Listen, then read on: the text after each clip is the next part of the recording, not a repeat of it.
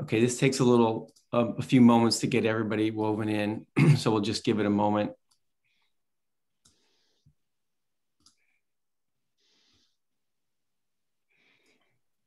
Welcome, folks who are joining. We're just going to take a moment to get everybody woven into the meeting, and then we'll kick off this morning's meeting. I'm just watching as the numbers stabilize.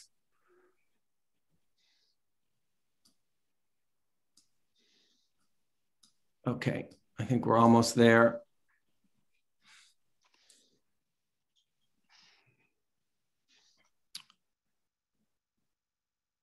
Okay, great. Well, good morning, everybody, and welcome this morning to the very first meeting of the Maine Offshore Wind Roadmap Advisory Committee.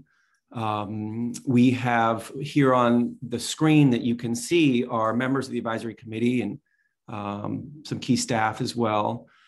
We also have about 90 folks on joining us, observing on this webinar, and thank you all for being with us today.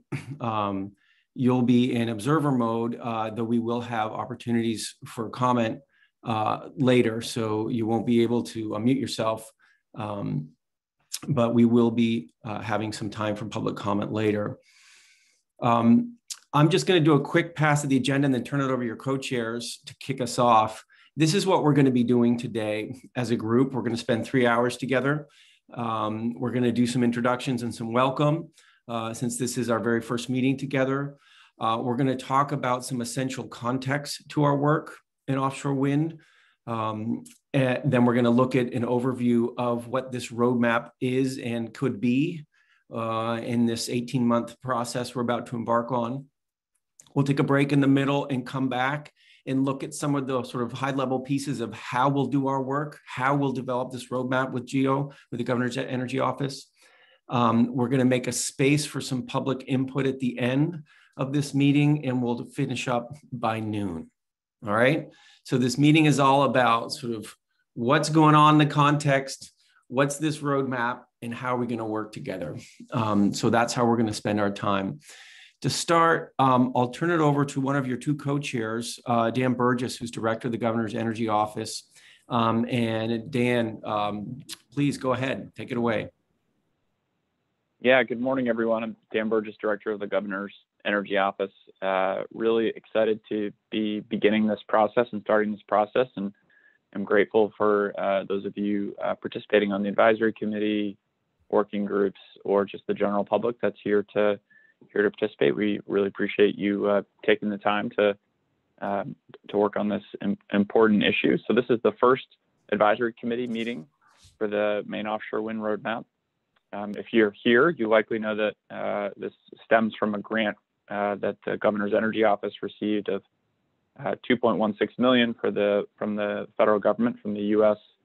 Economic Development Administration, particularly for developing a strategic plan for offshore wind in Maine. So this is the start of an 18-month process during which the advisory committee, supported by 4 working groups, technical consultants, and with input from the general public, will help identify key issues and recommendations and ultimately come up with a final roadmap. So this advisory committee, we're again very pleased by those that are participating, represents a broad cross-section of interests and expertise relevant to Maine offshore wind, and you really are essential to making this process work for Maine. So excited to be beginning this process, this journey, and are really grateful for everyone participating. So with that, I'm going to turn it back over to David to begin with introductions.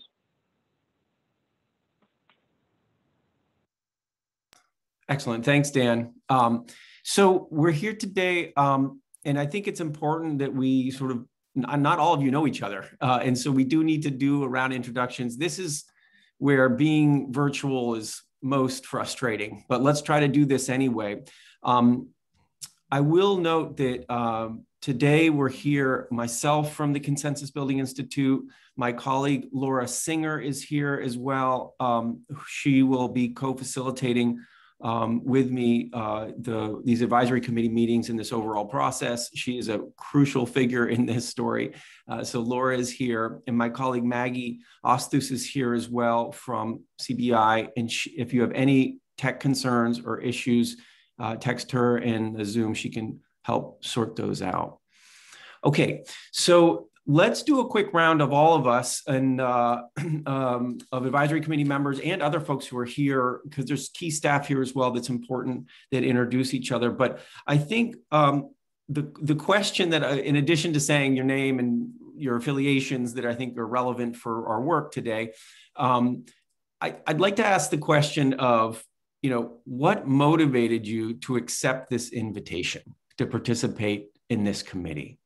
And I think let's not spend more than a minute each on this, or else we can spend the entire morning. But if you spend 30 seconds or a minute answering that question of, what motivated you to say yes when either Dan or somebody else contacted you, let's do that. And I'm going to ask Dan's co-chair, who's an admiral, and I'll allow you to say how you'd like folks to call you, but Admiral Gregory Johnson, to kick us off with those introductions. So Admiral, please go ahead. Thank you very much, David. My name is Grog Johnson, and I'm a Mainer. I was born in Aroostook County, took a 36-year sabbatical in the Navy, and now I'm back here in Maine. Just as in our national security depends on the strength of our economy, the same for the future common good of the state of Maine and for the well-being of all citizens depends on the strength of our economy. And it's become clear to me that this opportunity that we have in the Gulf of Maine, both for our own renewable energy goals and aspirations, but also to become a hub for all of the Northeast that is eventually going to take advantage of the incredible resource that we have in the Gulf of Maine. And I think that this presents an incredible opportunity economically and for our renewable energy goals. And consider it a real privilege to be able to work with Dan and the Governor's Energy Office on this particular project. Thank you. Great, thanks so much. And I'm just going to go quick around my screen without any particular order here. And so I'll start with Tom Welch. Why don't you go ahead, Tom? Good morning, thanks. I was chairman of the PUC for about 15 years.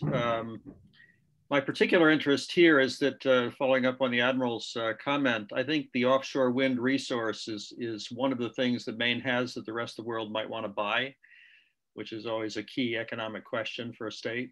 And my particular interest is that there are a lot of energy market, energy infrastructure issues that are important to resolve in order to bring that resource into play in a useful way. And I think I have some interest in contributing to that process. Thanks, Tom. Selena Cunningham, please go ahead. Good morning, Selena Cunningham, Deputy Director in the Governor's Energy Office.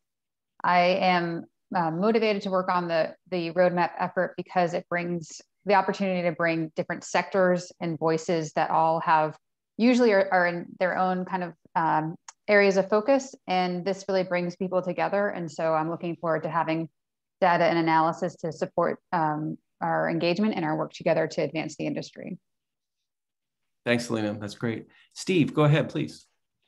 I'm Steve Von Vogt. I'm president of Maine Marine Composites. We're an ocean engineering firm on the waterfront. I also, like many Mainers, have lots of jobs. I manage the Maine Composite Alliance, which is a nonprofit focused on composites. I've been involved in offshore wind and alternative energy in the ocean for about 15 years now. My company has worked on a number of projects around the world. My main interest in this is promoting the superb supply chain that we have here in Maine. We have many companies from Chimbro to Flotation Technologies, Stantec, that are engaged in offshore wind. They're engaged in it all over the world. And I think that we have a unique resource here in Maine in terms of the quality of our supply chain and our experience in working on the water. And I know you're going to hear from a lot of interested folks who have a lot of experience in that space. So I'm in favor of our supply chain and exporting it to the world. Thanks, Steve. That's great. Dawn, go ahead, please. Thank you, David, and good morning, everybody. My name is Don Perkins. I serve as President and CEO of the Gulf of Maine Research Institute, where I've been for the last 26 years. What motivated me to say yes is that I served on the governor's Ocean Energy Task Force, I guess it was, in 2010, and we kind of set the stage then for ocean wind, and unfortunately it got politicized and kind of exploded. And I think the conflicts that we've all been seeing are resolvable. And once you get everybody in one room, figuratively speaking, to sort out the details. So I look forward to working with everybody. Thanks, Don. Neil, go ahead, please.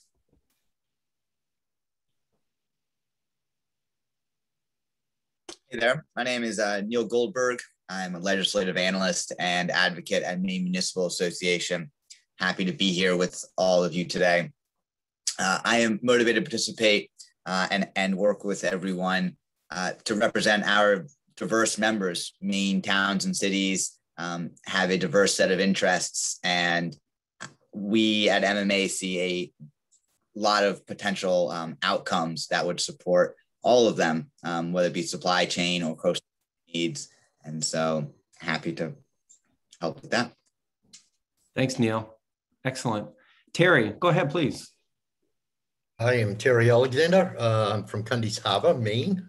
I am a retiring New England Fisheries Council member. I've been on the council for 9 years. I've done my three-year terms and I term out. I've been on the Habitat Committee for the council since day one.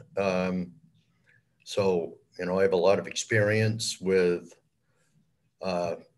habitat issues, and I'm a commercial fisherman, of course, and I've got 40 plus years experience fishing in those proposed wind areas, and hopefully I can bring something to the table. And I'm motivated because if you're on at the table, you're on the menu. So that's why I'm motivated. So thank you. Thanks, Terry. Will, go ahead, please. Hi, everybody. Will Sedlak from Maine Conservation Voters. I guess the top level is when you're asked to serve, you serve. But for me, this is a way for us to solve the climate crisis and for Maine to do its part. And I'm excited to be at the table so we can figure out a way that works best for Maine people. Thanks, Will. James Gilway, good morning. Good morning. I'm James Gilway. I'm the town manager for the town of Searsport, one of Maine's 3 ports in the 3-port system. And I think the world evolves around Searsport. So being here at the table to try to help people, everyone in our group recognize that. But in all seriousness, we have a perfect storm of availability. We have the railroad, which is now a class 1 railroad across the country. We have the port, we have deep water, we have a lot of resources. We have a great wealth of potential employees stretching from Rockland to Ellsworth to Bangor. And it's just it's a good time to be thinking about the future. And I'm glad that Searsport's at the table to take part in it. Thanks, James. John Perry, if you're there, I'd welcome introduction. I don't see your camera, but maybe you're on the road. And if you're on the phone, *6 allows you to unmute. Thank you, David. My apologies for no video. I've been struggling with audio video issues with my computer the last few days. But my name is John Perry. I'm the Environmental Review Coordinator with the Department of Inland Fisheries and Wildlife. I've been in that role for the past 8 years now, I think, but I have about 20 or so years reviewing environmental impacts for onshore projects. I guess I've been fortunate enough to be part of a team at IF&W that has been reviewing onshore wind since I've been there, and I'm really excited to hopefully bring that experience and apply it to this opportunity here for offshore wind. Thank you. Thanks, John. Meredith, go ahead, please. Hi, everyone. I'm Meredith Mendelson. I'm the Deputy Commissioner at the Department of Marine Resources. We've been working with the Governor's Energy Office on the development of the research array proposal. And I've been following offshore wind development in southern New England and how it's impacting fisheries and fishing activity down in that region. I am motivated to participate in this because I think we have an opportunity to try to do things a little better up here in the Gulf of Maine. And I think this is a meaningful chance for us to bring together a group of people who can think about what we need to do to accomplish that. Great. Thanks, Meredith. Up next is Grant. And Grant, just a reminder of the question that I posed at the beginning was, what motivated you to say yes to this invitation? So I'll just reiterate that question. Grant, go ahead, please. Good morning, everyone. I'm Grant Provost. I'm the business agent for Iron Workers Local 7 in the state of Maine. I'm also an AFL-CIO executive board member. I serve on 4 other boards for the state of Maine as far as construction wage and workforce boards are concerned. I was in the trade. I was an iron worker, journeyman iron worker for 18 years before I took this job on. And I found myself on projects that I really didn't believe in wholeheartedly. I didn't feel like they were actually making the world a greener place and trying to decarbonize the massive footprint that humanity has left on this planet. So when the opportunity to get onto this board arose, I was very excited. I see it as a way, not only Mainers can move forward and become a hub in the world for offshore wind, but a way to lead my organization in a direction that has a future that would lead to good paying jobs, careers for local Mainers. So I'm really happy to be here. Thank you, everyone. Thanks, Grant. Jeremy, go ahead, please. Morning. I'm Jeremy Payne, Executive Director of the Maine Renewable Energy Association. For me, offshore wind could be economically transformative for the state, as long as we get it right. So I'm glad to be involved to offer a perspective to help shape the future of this industry, hopefully for the benefit of all Mainers. Thanks. Thanks, Jeremy.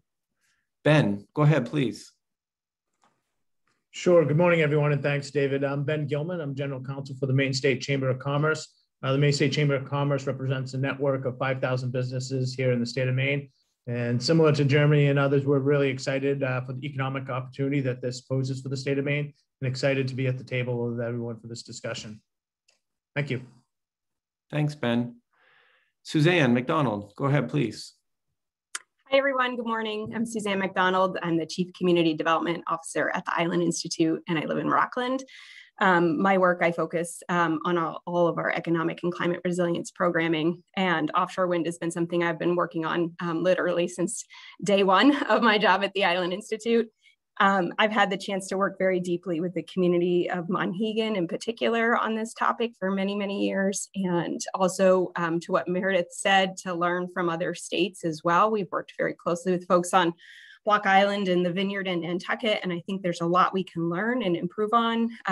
My hope is that I can be here to help be a bridge between community and the clean energy industry. Is a place where I have a lot of depth in both areas, and maybe help with some translation. And I'll just also add, increasingly part of that work that I do in trying to bridge is to bring a focus on equity, which I know will be a topic here, and asking the questions of who's here, who's included in the process, who's valued in the process, and who's benefiting from all of this. So thanks for inviting me. Thanks, Suzanne. Wing, go ahead, please. Yes, hello, Wing Goodale with Biodiversity Research Institute. I'm the Senior Science Director, and I've been thinking about and studying offshore wind and wildlife since around 2010. And I'm really excited to be a part of this group and be part of the discussion about how can Maine best consider offshore wind and environmentally responsible offshore wind as we move forward. And just really excited to be part of this conversation. I appreciate it. Thanks, Wing. Jonathan Poole, go ahead, please. Hi, my name is Jonathan Poole. I'm the Large Business Development Manager for the Department of Economic and Community Development. And I'm motivated to join this effort because I grew up on the water. I sailed the world as a naval officer, not as long as Admiral Johnson, but I sailed the world as a naval officer. And so I believe in the economic opportunity afforded by both the marine sector and the renewable energy sector. I think it can bring a lot of economic opportunity to all Maine communities, both on the coast and inland as well. Thanks, Jonathan. Habib, go ahead, please. Good morning. Habib Dagher, University of Maine. I'm the director of the Composite Center at the university. The center is the largest university-based research center in the state of Maine with about 260 employees. I started working on floating offshore wind for about 14 years ago, and how would I not want to come back for a reunion? 12 years later, looking at the people I see around this room, they're all friends, and many are friends, and many have served on the prior task force 12 years ago. I look forward to all work with all of you again to make this happen. We were able to support this committee with engineering support, technology support, to make sure that the jobs stay in Maine, to make sure that we make a dent in the climate crisis that we have, and to make sure that we don't have another energy crisis in the state of Maine. If I recall correctly, the advisory committee a number of years ago, 12 years ago, was created because we had an energy crisis in the state, and energy costs, fuel costs were $4 a gallon. A lot of communities in Maine were going to empty out because they couldn't afford to heat their homes and so forth. So I'm here to make sure that this another crisis like this doesn't happen in the state of Maine as well. We're looking forward to work with all of you. Thank you. Thanks, Habib. Great to have you here. Matt Burns, go ahead, please. Hey, good morning, everybody. My name is Matt Burns. I'm with the Maine Department of Transportation. I'm the Director of Ports and Marine Transportation, and I'm also with the Maine Port Authority as well. And I'm passionate to be here because I see offshore wind in this emerging industry as being a tremendous port development opportunity for our Maine ports. So that's where I come into it, and I've been working on the feasibility study that's been ongoing in Searsport, as well as looking at several other locations up and down the Maine coastline for potential port assets for offshore wind. So thanks for letting me be here, and excited to be a part of the group. Great. Thanks, Matt. Matt Marks, go ahead, please. Hey, thank you, David. Appreciate it. Matt Marks, I'm with Associated General Contractors in Maine, and our folks are the commercial contractors who perform work in heavy highway and industrial and energy across the state of Maine. We've been involved in renewable energy work during my time. I've been there 13 years. And before that, I was also in the construction and energy private sector business before I entered AGC. So happy to be here, happy to see this advance, and like to see more Maine-based renewable happen here in our borders. Thanks, Matt. Great. Patrice, go ahead, please.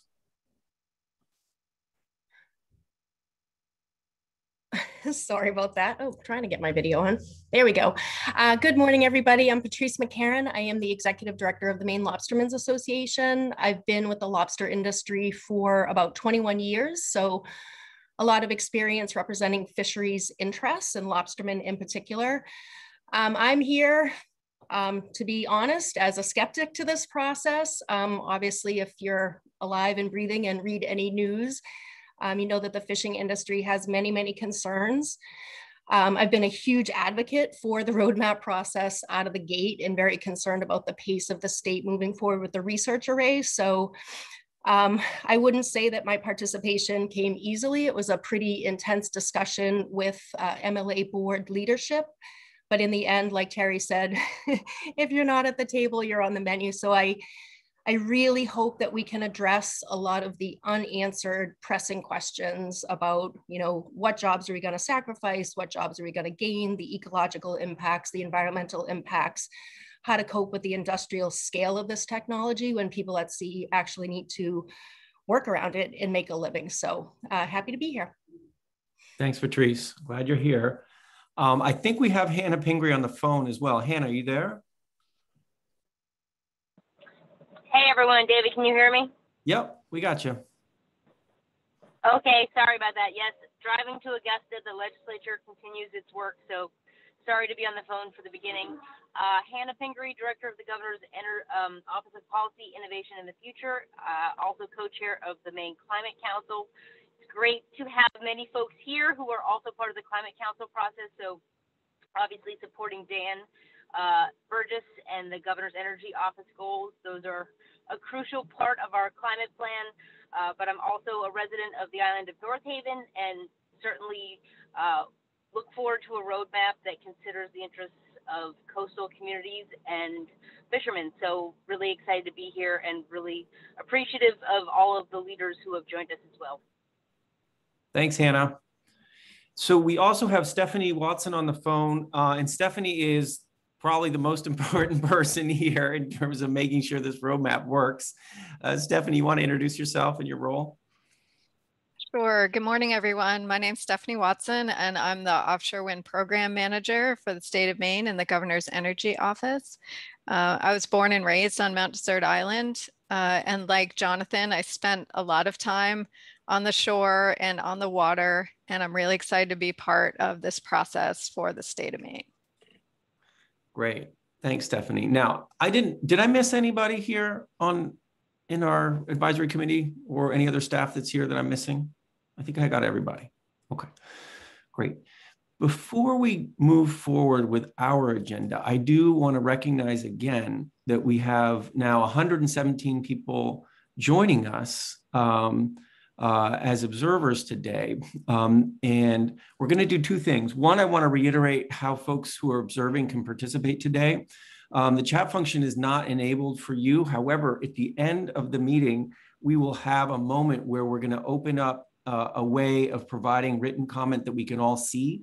So there's going to be this public comment moment at the end. So we encourage you to stick around for that. And we'll be talking as well then about how the public can stay intimately involved in this process. We also wanted to do a quick poll, and this should just go to the members of the attendees and the public who are watching us today. Maggie can launch a quick poll to figure out who's with us. And so this poll just asks you, who do you identify as? And it gives you a couple choices and then an other. And so Maggie, if you could launch that poll, and that should only be answered by people who are joining us as observers today. So you should see, if you're an observer, you'll see this. And I don't know if advisory committee members, you can see this. If not, it's happening. I can see it as a co-host here.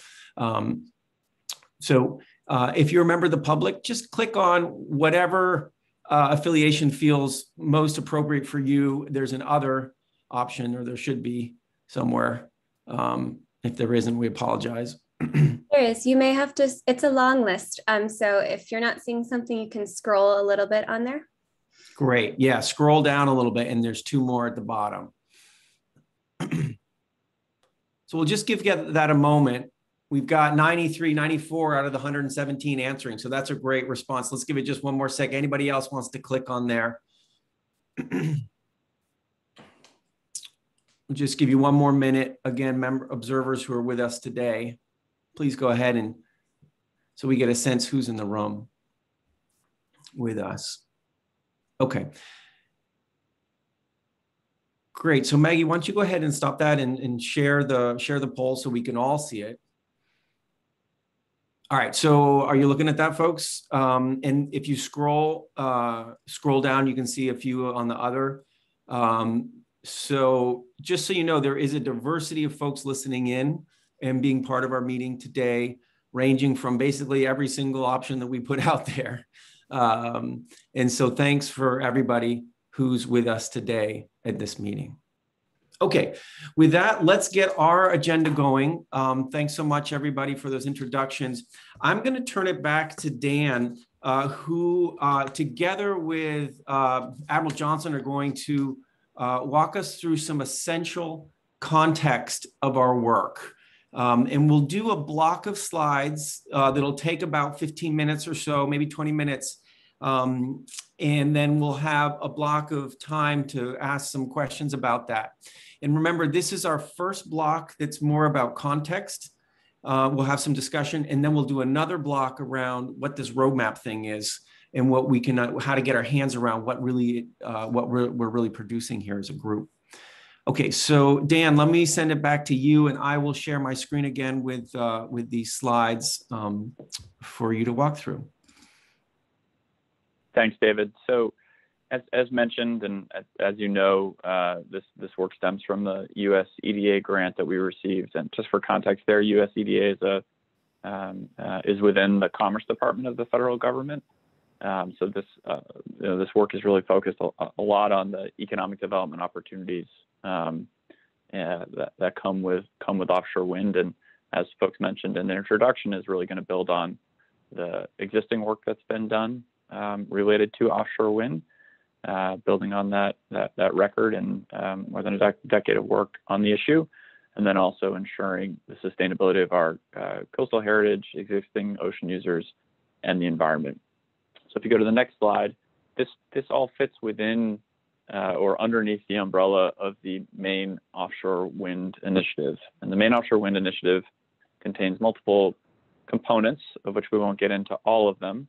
But from this roadmap really does offer that planning opportunity. As you know, and as we may get into more, there is work being done on the research side with the research array that is being proposed, and we'll talk a little bit more.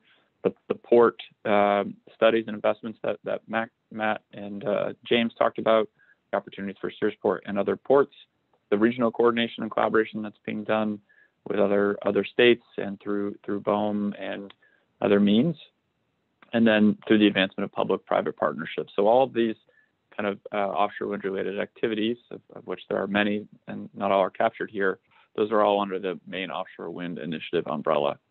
And so this is going to be a crucial part of that. I'll note we are this morning launching a new webpage, maineoffshorewind.org, which should be up later this morning or later today as well. And a lot of the materials and information on all these areas will be posted there. Next slide. So you look at the process for this roadmap specifically, and we'll spend some time later talking about it, but want to set the context. This is the start of it. This is the first phase where we are going to be working on initial work and initial recommendations between now and the end of the year. At the beginning of next year, we're going to work to refine and consolidate those recommendations, continue to do analysis, take public input and feedback through about next summer. And then between next summer and next fall, working to really finalize the roadmap content, finalize the materials, and finalize the plan by the end of 2022. And then beyond that, working on communicating and effectuating and implementing recommendations as necessary. So this is the beginning, and we're really excited to get started. But with that, I'm going to turn it over to my co-chair, Grog, to talk about the opportunity.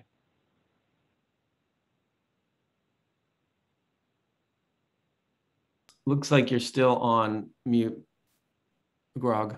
Yeah, okay. Thank you, Dan. And again, it's a pleasure to be with you all today and an honor to serve on this committee or advisory group. I'm not seeing there. As you can see, almost all of the development that's been done in offshore power now is in fixed sites in the shallower water. To take full advantage of the opportunity that our oceans provide us for offshore wind power, we're going to have to get into floating technology. And basically the cutoff line there is 60 meters, 200 feet. And that's what we're focusing on today. This gives you an idea of what is happening right now. Right now, where we are, 2020 to 2025, it's roughly 8 gigawatts, 8,000 megawatts coming online each year. But just in the next 10 years up to 2030, the world is that's going to accelerate, and we're going to start taking on 25 to 30 gigawatts per year. And that, depending on what you want to use as a marker, but let's just say the average power plant, coal-fired power plant produces about 600 megawatts. That we're talking about being able to substitute up to 50 coal-fired power plants with the kind of offshore wind power that's coming online each year by the time we get to 2030. Next. The growth in offshore floating technology is increasing at a rate even greater than the overall. And so offshore floating technology capacity will become a greater or a larger and larger segment of the overall growth as we head out towards 2030. Right now it's about 10%, and it'll grow to an ever increasing percentage of the overall growth in offshore wind power. And we want to be a part of that. I think the foot stomper is that, let's go on to the next slide. As you can see, there isn't, all of our is aspirational at this point. You can see off the coast of New England, southern coast of New England, there's already a lot of progress, and going down the eastern seaboard, much more already, leases already let, and then those that have financial backing and are actually under construction. And interestingly, I'm in Beaufort, North Carolina right now visiting family this week, and last evening we were out in a boat just cruising around the area, and 3 miles away over in Morehead City is the port there, and the ship in port is offloading segments of the towers that are going to a facility up near the North Carolina-Virginia border. Huge ship, huge segments, and they're loaded on tractor trailers, trucked up there, and then they'll put on barges and go out to the facility. But I'm not sure where that ship came from with those segments on it, but it was just kind of a coincidence that we go out to kind of have a pre-dinner cocktail, and that's the first thing I see when we get underway. Next slide. I think this shows you the incredible opportunity that the state of Maine has.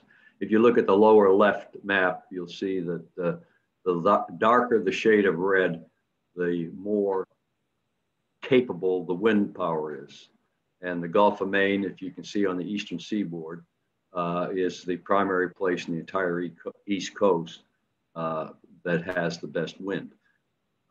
It is accessible in terms of the technology that we have today to move power around, accessible by the entire Northeast. It's controlled, of course, by federal government, and they are going to provide leases there.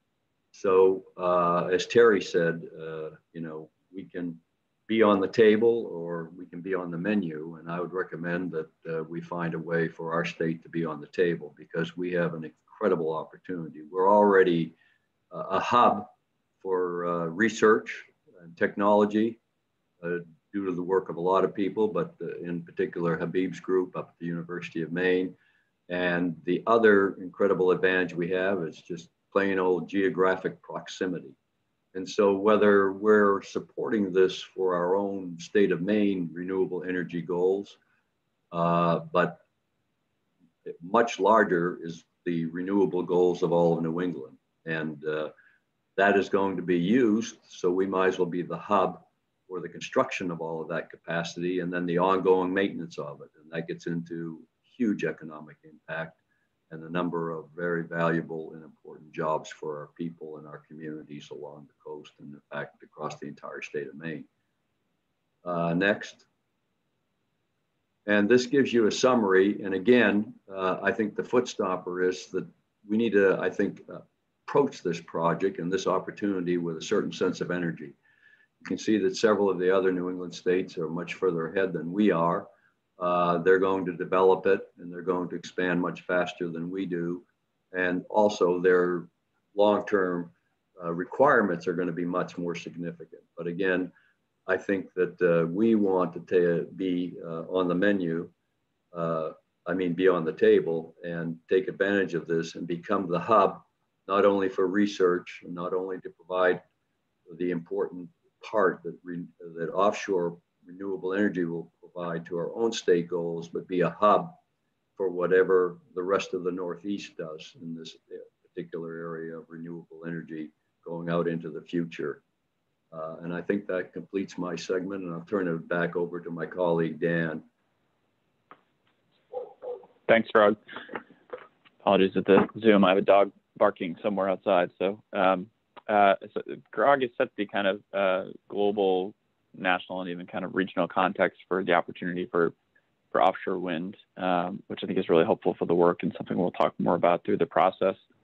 Kind of looking at, what makes sense for Maine and what, knowing that offshore wind is growing, kind of how can we develop the capacity needed to support offshore wind and make sure that there are benefits to the state and that we're, taking a Maine approach to this. And so the Maine Offshore Wind Initiative really kind of has 4 overarching goals, of which this roadmap will be a key part of. So fighting climate change, harnessing renewable energy, creating jobs and economic growth, and then sustaining Maine's maritime heritage. Next slide. So you heard Director Pingree talk about the Maine Climate Council, talk about the greenhouse gas reduction requirements that are in Maine statute of reducing emissions 45% by 2030 from 1990 levels and 80% by 2050. I think we're seeing, and I think we're all aware that these, really do have, as the climate change really is impacting Maine. We've got the Gulf of Maine warming faster than all 99% of the world's oceans. We're seeing more extreme temperatures, and we see offshore wind, and you're seeing it around the world and in the region, but also see it as an opportunity to diversify our fossil fuel and reduce our fossil fuel dependence. Next slide. Maine is actually the most home heating oil dependent state in the country, and we spend over $4 billion a year annually to import fossil fuels.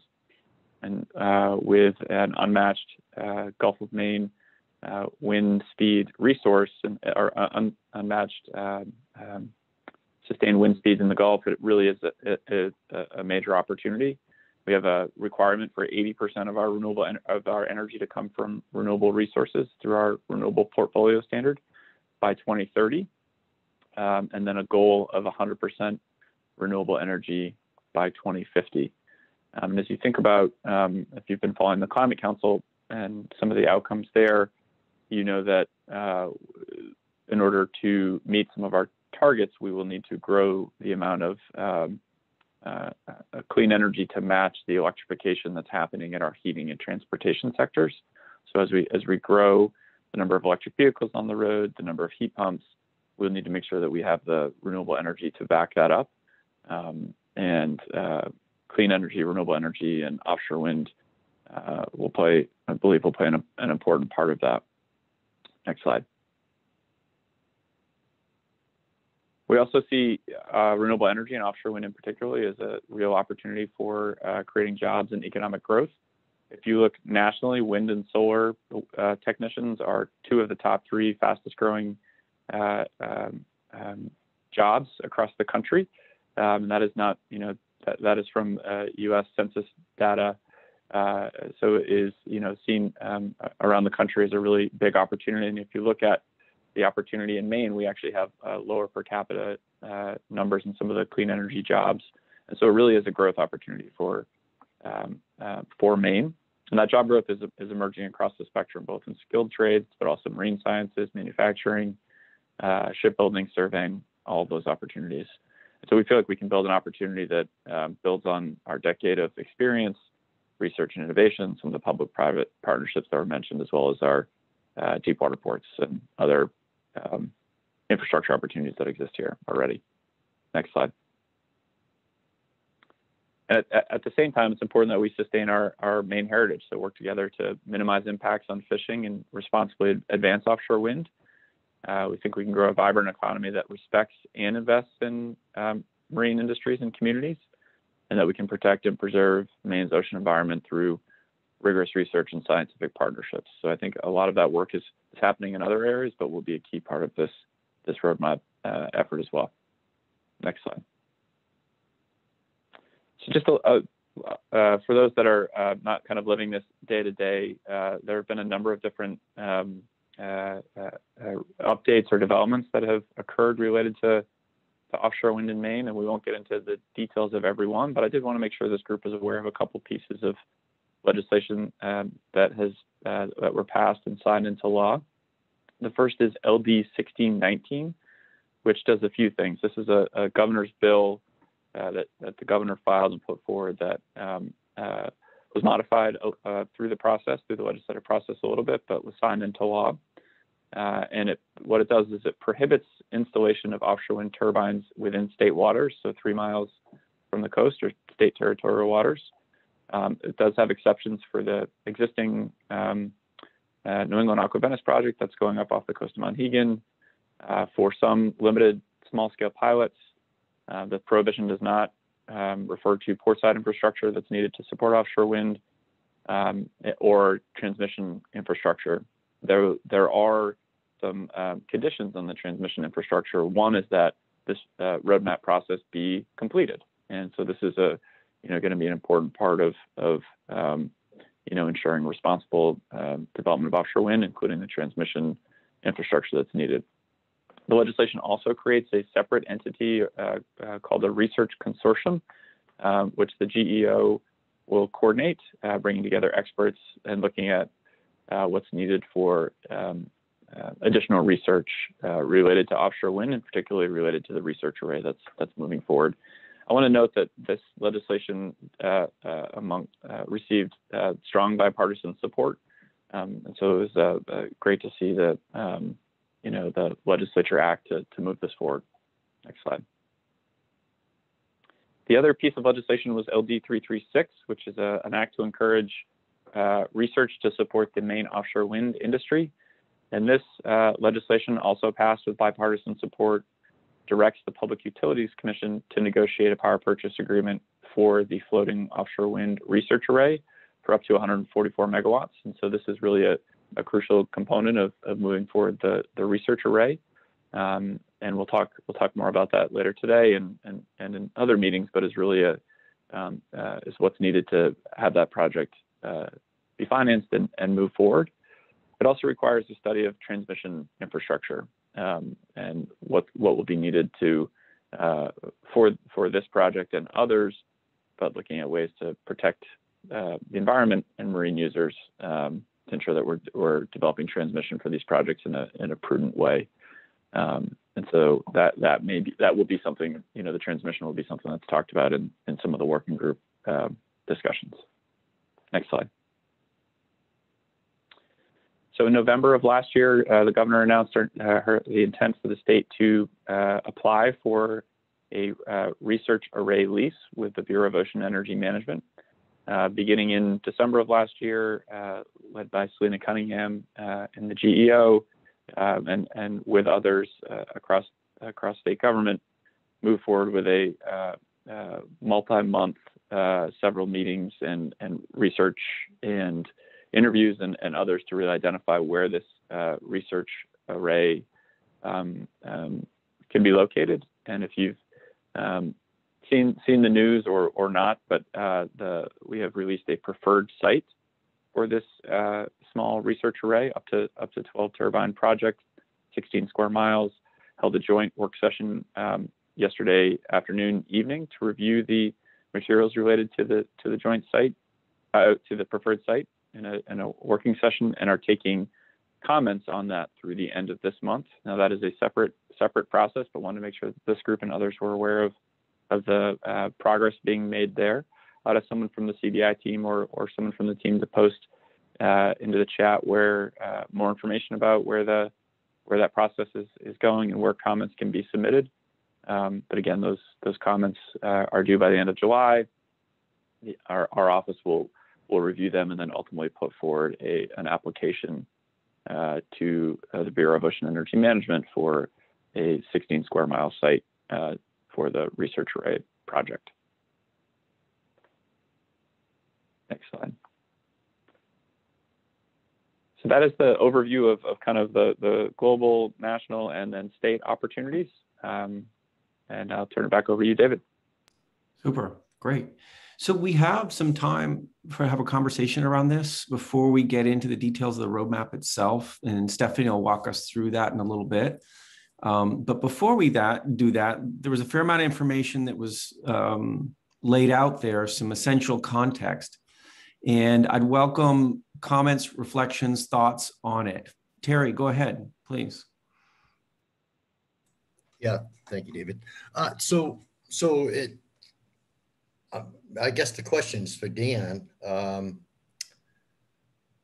Should be I mean, where that's public comment's going to close the 30th or 31st of this month, 31st, I think, so, of this month. Shouldn't we be commenting on the research, or is that what you're looking for today? Comments on where we think the research array should be concentrating its effort, whether it be anchoring, what kind of baseline data we need for habitat in that area, how we're going to fund that habitat research in that area, stuff like that. Is that what we should be concentrating on today, or should we be concentrating on the roadmap? I mean, because I'm assuming this panel will be commenting on that research array at this point. I mean, that seems to be the pressing thing right now.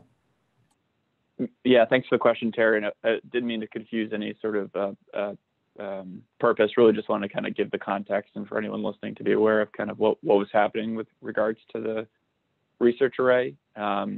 You know, I think if individual members of this group and obviously others want to comment on the research array, there is that separate process to do that.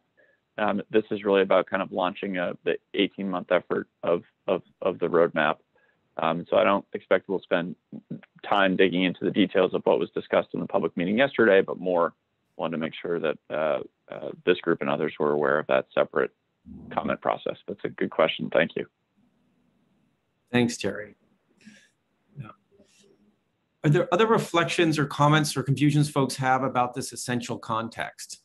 Things that people want to emphasize that are particularly meaningful for them, for you? Other reflections on this?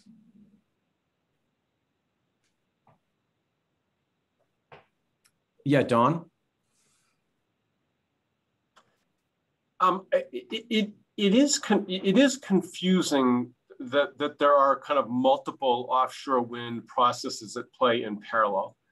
You know, as somebody who has been, you know, deeply involved in the past and has just been, you know, watching the process unfold, you know, it's hard for me to understand how these all fold together and who's kind of on lead with what. And I suspect for members of the public, this is very true. So it would be helpful if someone could just, you know, kind of lay out, you know, here are the parallel strands of work and how do they relate to each other, et cetera. Dan, do you want to take a stab at that? I'm happy to put up one of those slides, that slide that has the different pieces of the puzzle on it, if that would be a helpful aid to answer Don's question. Yeah, sure. I mean, I think that there are, by necessity, multiple efforts happening. I mean, I think that we have, you know, the same people that are or the same experts working on ports and infrastructure won't necessarily need to be engaged in others, right? And so I think it's about bringing those pieces together under the umbrella of the offshore wind initiative. And so I think, you know, either you know, kind of now or throughout the next meeting, David, we can provide a better kind of chart so folks can see exactly where everything fits together. This roadmap process is really about, and we'll talk a little bit, and I think maybe it might help to look at kind of as we go through the structure of what the roadmap process will look at and focus on, is really about beginning to bring some of those pieces together in some of the working groups and through the advisory council to, you know, take that more comprehensive and holistic approach to it. That is part of the purpose of the roadmap, is that comprehensive approach. Thanks, Dan. Patrice, I see your hands up. Yeah, I guess I'm just curious for some feedback about how this planning process actually fits in to bridge us from sort of all the aspirational slides that we see, like all the opportunity, all of the great things that it can mean for Maine versus the reality. the slide that other states along the Atlantic coast are far ahead of us. Like the state of Massachusetts has already invested significantly in the Port of New Bedford for, some of these purposes. So I guess I just get a little lost with the dream and the promise versus where we really are in the pecking order and how Maine overcomes the obstacles of just timeline wise being at such a significant disadvantage, because these things are being built in other states. They are being constructed, assembled, ships are being built. So how is the planning process going to address those in addition to the Maine specific questions that we have? That's a great question. It definitely prompts us to go into the roadmap conversation. And so I'm feeling kind of an urge to go there. Before we do that, I don't know, Dan, Stephanie, Selena, if you want to preview any answer for Patrice right now. Yeah, I think it's a great question. And I think that's, one thing that comes to mind immediately is the leading advantage we have on floating offshore wind. All of that development to the south of us has been in fixed bottom and in more shallow waters, whereas kind of our, I think the significant opportunity for Maine, both in kind of what could be moving forward in Maine, and also how we support other, the developments in other states is around the floating technology, which is, I think but we are, I think, beginning to be in a global leadership position with some of the actions we're taking. And I think that's part of it. But I think that is exactly what we're going to talk about next, is kind of that more focused piece. But so I think you're right, David, to maybe key us into that part next. Yeah. So before we transition, are there other comments that people want to say about this context? Because I feel there is a hunger to talk about the roadmap itself and what the heck it really is. But before we do that, is there any other comment around context that we want to lift up before we shift gears here? Yeah, David. Patrice, thank you for that question. And I think that's the crux of the issue. And so I think the information we presented tells you the story that there has to be some sense of urgency in this whole thing, because it is going to happen. And the incredible resource that the Gulf of Maine is in terms of offshore wind power is going to be used. And so I think we have to give serious thought to how we're going to protect our maritime heritage that we have in Maine, and how we're going to incorporate the reality that the Gulf of Maine resource is going to be used. And let's hope it's used by Maine, and the construction of whatever goes out there, whether it's done to support Massachusetts goals or Connecticut's goals or New Jersey's goals or New York's goals, that we're part of it. And so that's what the roadmap is for, or that's what we're going to be about over the next 18 months, to figure out how we do all of that. And so I guess the best thing is to get on with the roadmap, but you nailed it. And that's why this whole process is underway. Thank you. I see a hand from Habib. Go ahead, Habib. Yeah, just wanted to follow up on Patrice's question. Excellent question. Yes, Maine is behind, if you wish, in terms of actually leasing offshore wind areas and so on and so forth. But Maine is leading in R&D relating to floating offshore wind. We're the leader in the United States. We have the largest research group in floating offshore wind in the country right now. There's over 60 patents that the University of Maine has on floating offshore wind technology, not only in Maine, but throughout the country and the world. And we're actually positioning ourselves here by 2024 is to have the first floater in the United States. So we'll be the first to actually get a floater in the US if everything stays on schedule. So from a floating perspective, and if you think of floating as being the future of offshore wind, Maine is greatly positioned to lead in that space. So in this particular roadmap effort will help us actually put in place a program that will allow us to do that. So great. So I see hands from Patrice and Terry. Let's do some quick more comments, and then let's go ahead and look at the sort of details of the roadmap, which hopefully will give better context for this conversation. But Patrice, go ahead, and then Terry. Yeah, just to follow up, and I appreciate those responses, and I appreciate Maine's commitment to moving forward with floating offshore wind. I guess would like to say out of the gate, I hope we haven't pre-decided all of the solutions for the Gulf of Maine. There are definitely a lot of concerns given the scale of floating technology with some of the ecological and environmental disruptions. And there have been advances in hybrid technologies and fixed gear technologies being further out. So I just hope we can keep an open mind in terms of potential impacts on the marine users, given the pace that all of this technology is changing, that there's very likely a place for floating offshore wind, but there may be space for some of these hybrid models or fixed models deeper from shore, which may have a positive trade-off on the marine ecological environment side. So I just hope we're not, because we are a leader in floating offshore wind, that doesn't negate other potential options for us in deep water as those evolve. Thanks, Patrice. Terry? Yeah, so just thinking about this, somebody can correct me if I'm wrong, but the only array in southern New England, or at least that's in state waters, is a Block Island array. And that was the only one that went the process we're using here, right? The rest of them went to get those lease areas down in southern New England, all the way down to New Jersey, or North Carolina. Those are all using the BOEM process, not a state. So Massachusetts has nothing in their state waters. Am I wrong?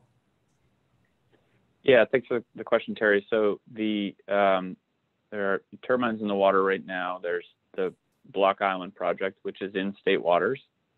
There is the Virginia project, which is a research project. So it's a federal BOEM smaller research project.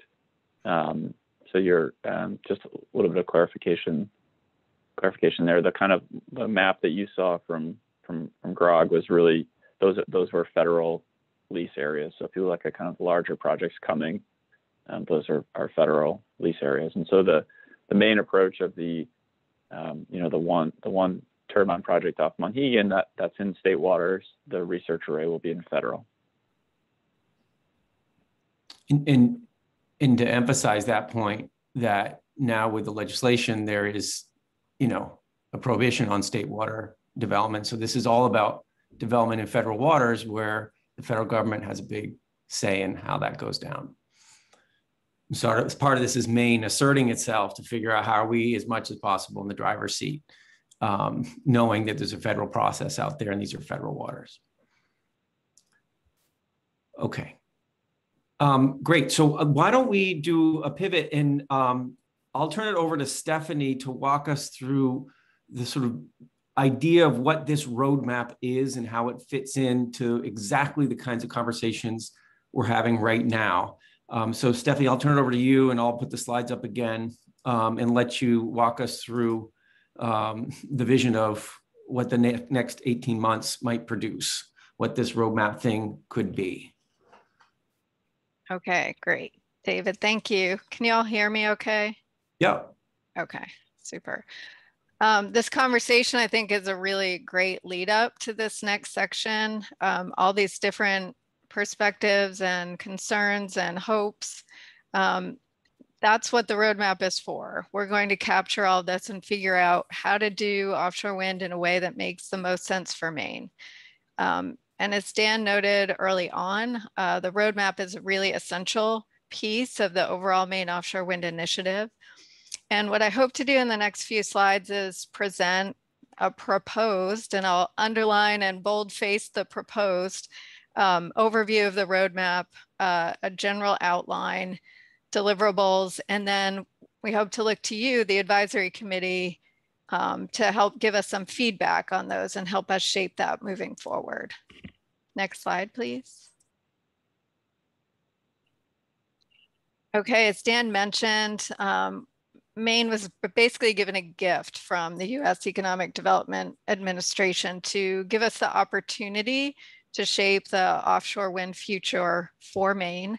And we can build on the essential ingredients that we already have here in our state, our research and development capacity, our high value wind resource, our proximity to the large energy markets in the Northeast, our natural resource-based heritage, our enterprising people. If nothing else, Mainers know how to get things done. And the offshore wind innovation experience that we have in our state that stretches back over at least a decade. So what we need to do in this roadmap is figure out how we can work together, identify what we want to do and how we want to do it. And we need to find a way to ensure the sustainability of our Maine coastal heritage, our existing ocean users, and our Gulf of Maine ecosystem. Next slide.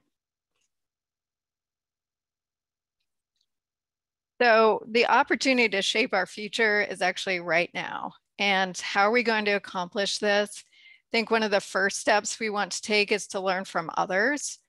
We also want to be sharing information and analyzing the many facets of offshore wind. So this includes looking at energy markets, looking at ports and infrastructure, doing a comprehensive view of socioeconomic impacts, equity, the sustainability elements that I mentioned before, our supply chains, our workforce development, and additional innovation and research opportunities. And in terms of who's doing the work, it's all of us here. It's the GEO staff, also several working groups with broad public input and additional technical support from consultants. Next slide, please. Okay. So just to focus a little bit more on who will actually be doing the work, let's start in the middle, which is all of you, the advisory committee. The advisory committee is comprised of representatives across the public and private sectors with different areas of expertise, but all relevant to offshore wind and from all regions of Maine. And you will be helping advise GEO on the development of the roadmap. The advisory committee includes the co-chairs from the 4 different working groups that you can see listed here, as well as at-large members. The 4 working groups, which is just below the advisory committee, will each be providing technical knowledge and subject matter expertise. These groups also will be comprised of public and private sector representatives with that subject matter expertise, the technical knowledge, and the relationships throughout the state and beyond to help inform our roadmap process. These groups will also be sharing ideas and resources with one another. In addition to these groups and the advisory committee, we will have some consultants assist the working groups and provide technical studies that offer the necessary data that we need to help inform the roadmap. And we'll also be getting stakeholder and broader public input to help share ideas, issues, and concerns for the roadmap process. Next slide, please. And we heard a little bit about these in the introductions that people were giving. And I think these are key principles that we want to keep in mind moving forward. We need this to be an inclusive process, an equitable one. And so in terms of equity, really, we're thinking about considering the distribution of benefits and burdens, what participation of all impacted communities throughout the state, and also incorporating strategies to address any inequities that may be already existing, or there may be some that crop up through the course of this project. We have a goal to be open, transparent, and maintain an open door. We want to share information, but also get a lot of feedback to help inform this. We'd like to be data-driven, so collecting and displaying data from sources that are well vetted, and continue efforts to expand that pool of data that we can draw on, especially through collaborative research processes. Maine's really good at that, and I think that's a place that we can continue to exceed. Partnerships, we're building on partnerships with organizations to increase our reach and participation. So leveraging the work that many of you have already put in place to make sure that we get additional partnerships, additional feedback from the public. Next slide, please. This is a proposed roadmap outline, and I'm going to spend a little bit of time going through this deliberatively because I think that these are the kind of pieces we'd like to hear some feedback from you all on. So again, as I mentioned, we'd like to start with learning from other states and other countries' experiences with offshore wind, and actually assess the energy markets for offshore wind, including how much Maine needs and when to meet clean energy and climate goals. We'd like to analyze the socioeconomic costs and benefits of offshore wind for the state of Maine, evaluating our existing and potential opportunities with our supply chain, with our workforce, with the ports that we have here in the state, the vessels and other marine infrastructure. We also will plan to identify existing data and gaps that we have in that data, additional needs and best practices that we can promote to protect Maine's existing ocean users and Gulf of Maine ecosystem. Also research floating offshore wind technology to sustain the existing ocean users in the environment. Also looking at lowering the cost of offshore wind energy and strengthening Maine's position as a center of research and innovation for offshore wind. So part of this also relates to the research array that we were talking about earlier, and integrating what we know from that process with the roadmap and vice versa. So we'll be looking for input from the working groups to help inform the research array process. And then finally, we'll be prioritizing specific recommendations, hopefully with timelines, to improve Maine's role in the offshore wind energy sector. Next slide, thanks. Okay, so what can we learn? Again, I'd like to spend a little bit more time on this slide. So last night at the research array meeting, I heard numerous questions about this, like what can we learn from other places that have implemented offshore wind? And I think that's a really fair question, and that's a good place for us to be starting. So we can learn both the good and the bad lessons from offshore wind activities in other places around the world. We need to do that to gain a full picture of potential benefits and costs and help inform our process here.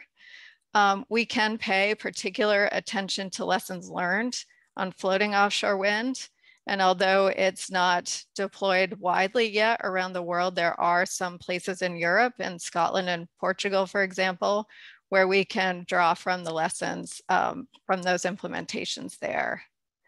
So floating, as I'm saying, is still in early days, but it's growing at an astonishing rate around the world for a lot of different reasons. But one of the reasons is the ability to adapt that technology from fixed to deeper waters. And those are things that we can continue to explore throughout our roadmap process.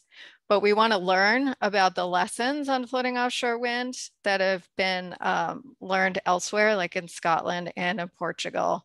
And there are a couple of things that I think we could just reflect on a little bit from those.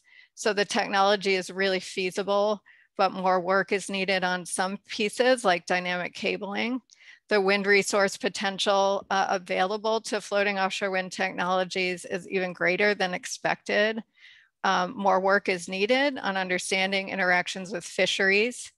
We can also learn from those experiences how to develop ports in our supply chain to support offshore wind, but also to support the local economies.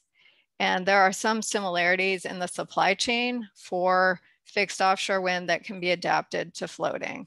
So these are just some examples of things we can learn elsewhere. And again, really broad brush. I'm not trying to draw any technical conclusions or anything like that, but just to show that the state of Maine and we, through the roadmap process, will need to be looking at those experiences and applying them to our process, but then also really trying to think about what makes sense for the state of Maine. Next slide, please. Right. So again, proposed or anticipated outputs of an integrated Maine offshore wind roadmap. So basically, we're going to be trying to provide what we have, where are the gaps, and what are our opportunities to improve. Floating can be a priority, but our roadmap can include others. It can, as Patrice is noting, incorporating looking at how we can support fixed technology in other places, how we could maybe support hybrid technology in other places. Again, we can have the floating focus, but be broad in our perspective on how Maine can participate in the larger offshore wind sector. So in terms of our outputs, looking at assessments and action plans, specifically focusing on energy markets and socioeconomic analyses, workforce and talent, supply chain. So in Maine, this also, I think, makes sense to include shipbuilding and vessels, operations and maintenance with vessels, the ports, the interconnections to the grid, transmission of electricity, other infrastructure, and ocean user and ecosystem data, criteria and best practices to avoid, minimize, and mitigate impacts. And then we hope within the roadmap to provide recommendations that are prioritized by category. And these are just some logical groupings of recommendations we could include: leadership, programs, partnership opportunities, policies, laws, and regulations, data and information and research and innovation needs, and also where we need to provide additional investments and different funding opportunities. So the outcome of our roadmap will be recommendations that implement a common vision to stand up a fully integrated offshore wind industry, which utilizes Maine's assets, and also provides plans to improve our workforce, attract new talent, participate in the offshore wind industry, improve our supply chain, et cetera. Next slide, please. Okay, I think this brings us, David, to a discussion. Excellent, thanks. So Stephanie's given us a flavor of what this thing is we're trying to build together, right? And it's going to take us some time to do it. There's going to be things that happen along the way that are more immediate term implementation things that even happened before December 2022. But this is what we're trying to do. And now is a chance to really wrap our heads. Okay, what's making sense here? What's a little confusing? Grant, why don't you kick us off, and then I'll offer a guiding question on this. Grant, go ahead, please. I guess I have more of a direct question for Dan. I know that in its beginning stages here, when you went on a trip to Scotland, there was kind of an MOU that was put out there. And I was wondering if you could kind of bring us up to speed on what stage that MOU was at. In particular, in Scotland, I think they had a little bit of a volley where they were in the market for getting 3 different turbine stations or ports to facilitate the offshore wind farm. And then they ended up not really getting any of that. And then I believe that the spacing was a problem for fisheries after the farm was in there. So you were the one who went to Scotland, so those are assumptions of mine, obviously. And then, moving forward for this group, I think it's important to, think about the people that have really good paying jobs that exist already in the fossil fuel industry, and how we're going to make that transition possible for them, possibly with operations and maintenance. I know that Wyman Station particularly has about 25 employees in there. They're graduates of Maine Maritime, they're union electricians, so they have good paying jobs. And I think that, the operations and maintenance of these vessels, if you will, is a good transition for them to get out of there. Because, my hope for offshore wind in Maine is we're going to start closing down some of these stations like that run on oil. They're only operational for 2 or 3 weeks a year when there's a draw that's too much for natural gas or renewables to handle. So there's a lot there, I know, but. Thanks, Grant. I wonder, Dan, if you want to mention the Scotland trip and how you envision that MOU being helpful in the roadmap process, in addition to the other pieces that Grant said at the end. Yeah, thanks, Grant. So last December, after traveling to the United Kingdom, the governor, a few things came out of it. One was, the announcement that we would begin doing some work analyzing the opportunity for Maine's ports, particularly Searsport. But then last December, the governor signed a MOU with the United Kingdom, their energy minister, and she signed an MOU. And so, you know, it's been 7 months or so since that was signed. We've had a few different shared or kind of collaborative events earlier this year. You know, the MOU was really around sharing of information, best practices, working to connect kind of industry and other opportunities. So we've done some of that in partnership with the International Trade Office, MITSI, and Wade Merritt and his team. And so we'll seek to do more of that, both on kind of the opportunity for the private sector, but also kind of sharing best practices, information of what they've learned through their work. And so I think there's more to be done on that. I'm hopeful we'll did some earlier this year, and I envision beginning to do more of that, particularly as this process moves forward. So I think more to come on that, and I'm happy to share the MOU with this group if they haven't seen it yet. Great. Okay. I see some other hands. Tom, go ahead, please. Hang on a second, Tom. There you go. Getting myself unmuted. A question about what the result of the process is going to look like, and I was struck by one of the slide a couple slides ago that suggested that one of the results of the process would be the question of what more data you needed. So I guess the question is it your vision that this will result in recommendations that already contain the relevant data in order to make decisions? Or is it that we'll come to the end of the process and say, here are a bunch more questions we need to answer? I'm kind of hoping for the former. And in that context, will there be sufficient resources available to dive into the data and do some of the research and present the information to this group that will enable us to make some of the recommendations, other than simply saying, yeah, there are a few more questions we need to answer? And let me just pivot a little bit from that question and go back to the comment about the job displacement. Hey, Tom, by the way, your microphone's a little low, so if you want to there you go, lean forward, you might be louder. Yeah. The question of job displacement is actually an interesting one because it is so broad in the context of beneficial electrification. We're not just talking about Wyman Station. We're talking about all the gas station attendants and propane deliverers.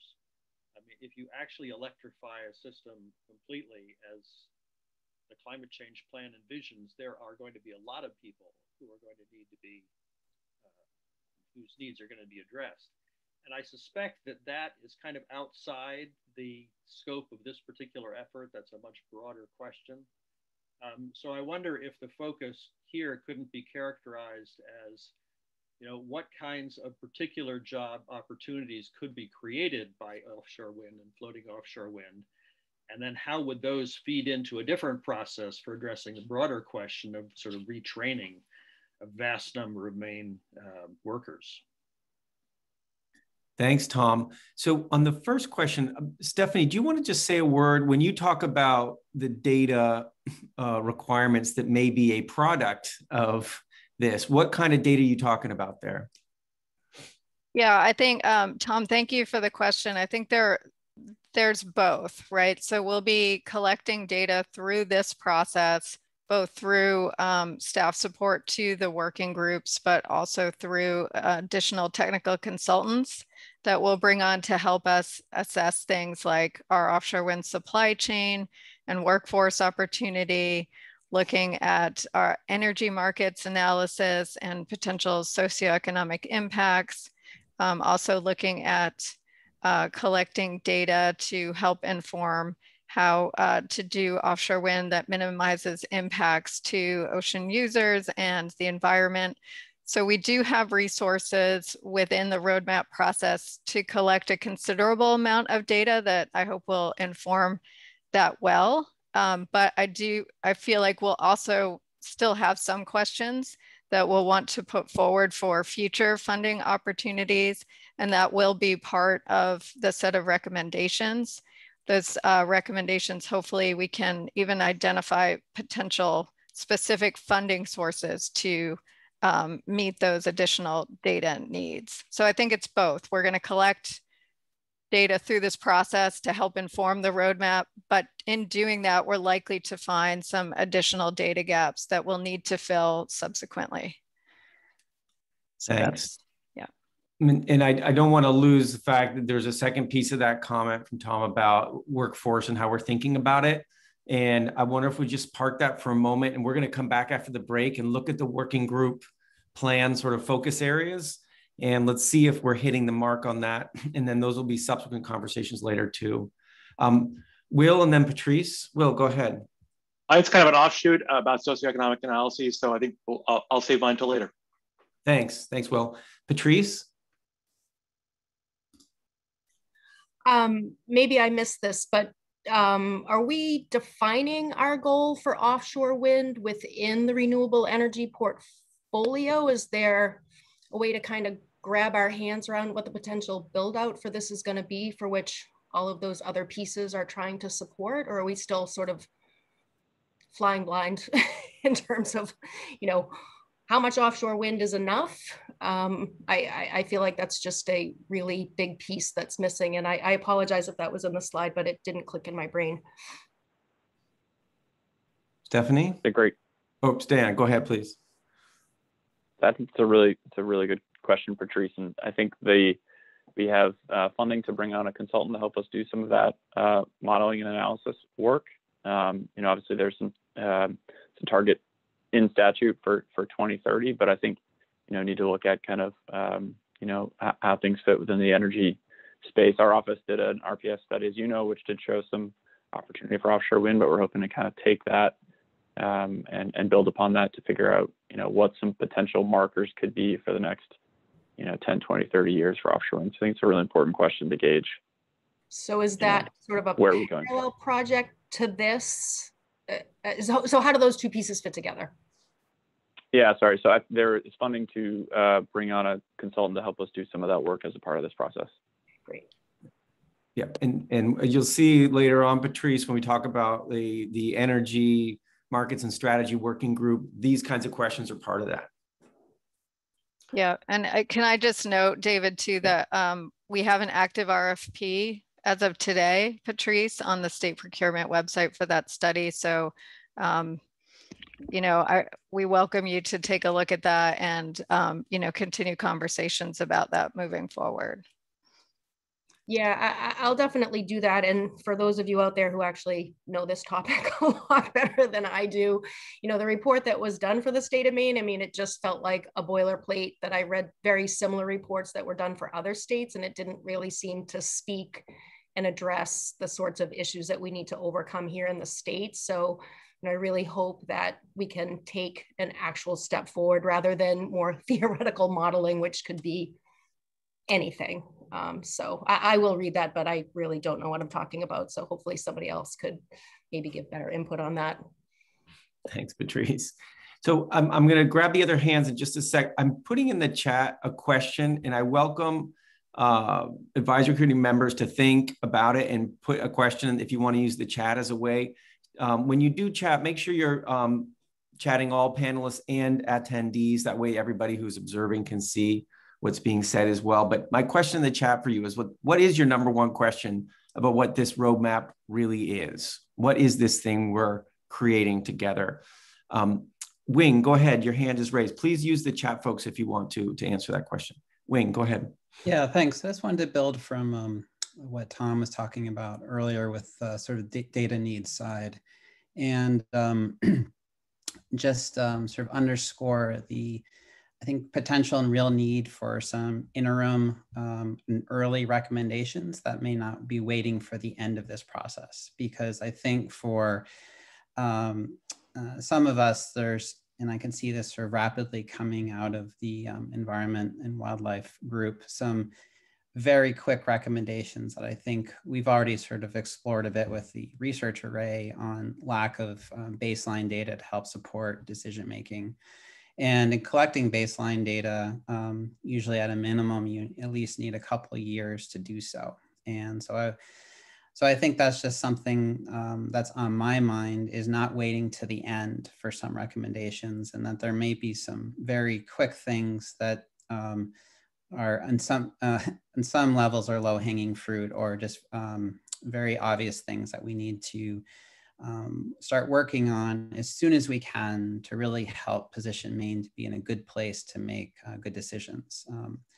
As I'm sure most of you know, there's been a lot of baseline data collection done to the south of us that we just don't have here in the Gulf of Maine. And it puts us a bit of a deficit when we start considering how to move forward with environmentally responsible offshore wind. So just a comment, underscore the importance of maybe some early recommendations that are actionable. Great. And Tom, before I go back to you, I just want to check with Dawn. Do you have something very similar to what Wing was saying about data? Was that what your hand's about? No. Okay. Tom, let's go to you first. Tom, go ahead, please. Yeah, just first I was going to take a shot at answering in sort of a very preliminary fashion Patrice's question, because Patrice's question suggested that maybe this effort was only looking at how Maine should fulfill its own portfolio requirements. And I think certainly from an energy perspective, an environmental perspective, and an economic perspective, this process doesn't make sense unless we can sell a lot of it to people outside of Maine. Maine's particular needs are tiny compared to the overall need, and frankly, compared to the resource. So I think it may be a good thing to start thinking about, and that, this is a project with at least regional and perhaps broader implications and opportunities. And that is just a quick shot at what I hope to come out of the process. It gets a little bit of the recommendations. I certainly hope that by the end of this process, sort of the end of 2022, someone could take what this group recommends and actually do something other than do more studies. Actually perhaps pass legislation, perhaps start building something. But candidly, I'd be disappointed if all of this study came out was, this is an interesting idea and let's look at a few particular additional items. And I think that's going to put a significant data burden on somebody here, because clearly one could study something forever, but at that point we really will get left behind. Thanks, Tom. Absolutely taken to heart there. John, go ahead. Yeah.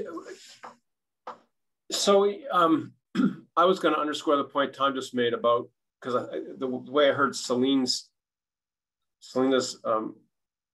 comment about kind of the geography of this was focused on Maine, Maine's consumption and renewable goals, and this really is a regional, kind of New York to maritime scale and Quebec scale question from both an energy economics and supply and load balancing point of view. In the same spirit of Wing's comment about there's some early habitat and wildlife data information we need access to, I think similarly it's going to be really important for this group to hear an early overview of the kind of regional energy economics and transmission economics issues, because ultimately physics is a constraint and economics is a constraint, and we really need to understand and be that economic and physics context for this work to make recommendations that are competent and smart in the context of those issues. So I'd be happy to follow up with whoever on that after this meeting, but we need to be learning about that as a group very early on. Dawn, can I get you to say just two more words about when you talk about physics and economics, what are you talking about there, just in your head? We're competing with a transmission backbone that has a running head start in terms of investment in the Mid-Atlantic.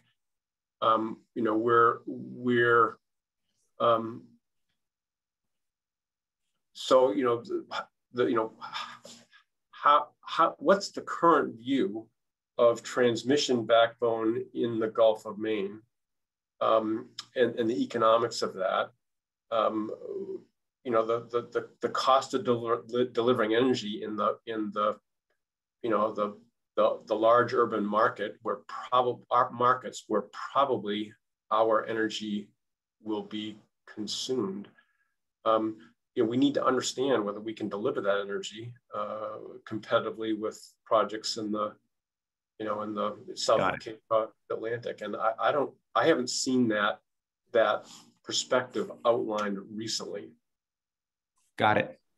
Okay, great, thanks. Admiral, go ahead, please. Yeah, I just wanted to affirm the point that Tom made, that there's federal waters, and again, we can't control what goes on there. And so it's going to happen, but also, as Don points out, we got to have the science and physics behind it, because transmission of that power to the markets is a critical issue, and there's a lot of work that's got to be done. So that affirms, I think, the point that everybody has made along the way of these recommendations have to have science and quantitative data behind them. And I think that, as Stephanie and Dan and everybody else has pointed out, I think we have the resources and capacity attached to this effort that will provide that. Thank you. That's great.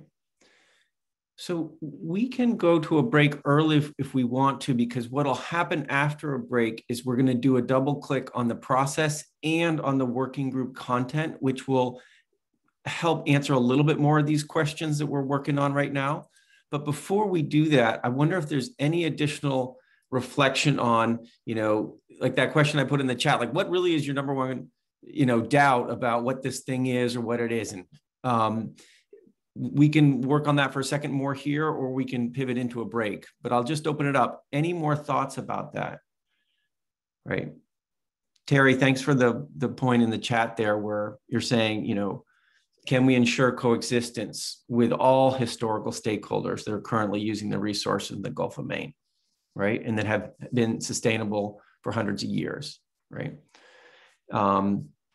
And the point about how do we ensure that small communities that depend on those historic stakeholders exist under the new economy based on or with offshore wind. Yeah, absolutely.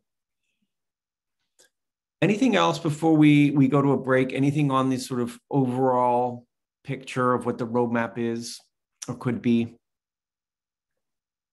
Okay. Stephanie, is there anything you'd want to clear up before we hit a break? No, I think we're good. I'll just include in the chat later some of the links that we were referencing before. Great, great. And I will say on the issue of, is this regional or is this Maine? It seems, if I'm hearing folks correctly, that the area of analysis has to be this bigger market, bigger region, bigger effort, right? And the Gulf of Maine is not Maine's per se, right? However, the reason we're convened here in the state of Maine is we want to make sure that this is done in a way that supports Maine's interests, right? So that's why we have a main focus about what are our interests here and how do we embed those into the roadmap that Maine takes in something that's inherently regional. So I see Dan and Meredith perhaps want to improve that statement for what I just said. So go ahead. Dan, your hand just dropped off. Meredith, go ahead. Thanks. I guess I just wanted to kind of add to that framing a little bit. I think in terms of, this is a conversation that I think we've had in the fishing community quite a bit about how we not only, protect existing uses, but how can we think about, how do we posture Maine to protect those interests based on an understanding that is realistic about what might happen in terms of development in the Gulf of Maine. And so I think some of the questions that are coming out around that are really about trying to understand what it would take, what full build out might look like, so that we can be responsive to that. And maybe that's a question that can't be answered, but I think knowing whether we can answer it or not is sort of a threshold for understanding how you effectively mitigate impacts to some of the existing uses. So, again, maybe we can't get there, but it would be helpful to understand even what the constraints are to understanding that build out potential. Thanks, Meredith. Yeah. Steve? I want to, just from the supply chains perspective and from Maine industry perspective that participate in offshore wind, for us, it's a state issue, it's a regional issue, it's a New England issue, it's a national issue. It doesn't bother me if technology developed at the University of Maine is installed in California. I think that's a good thing. And I remind the state that we did this 10, 11 years ago. We have a bunch of companies and that have participated in offshore energy development in the US and around the world. And the more we can use, if you do a research array to hone our skills and promote our skills, it's important for this economy. So I again, I'm leaning toward regional. Yeah. Great. Okay. So why don't we do this? Why don't we take a 10-minute break, or a little more than 10-minute break? We'll be back at 10:55, and we will look a little bit more with a little more detail how this thing's going to be built. Laura will help us have that conversation, and the co-chairs are going to speak just briefly to what they think these working groups are really going to dig into in the product that they'll produce.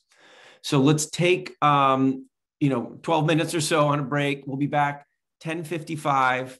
Feel free to shut off your camera. We'll see you in 10 minutes, and we'll pick it back up. Thanks, everyone. We'll be back 10:55.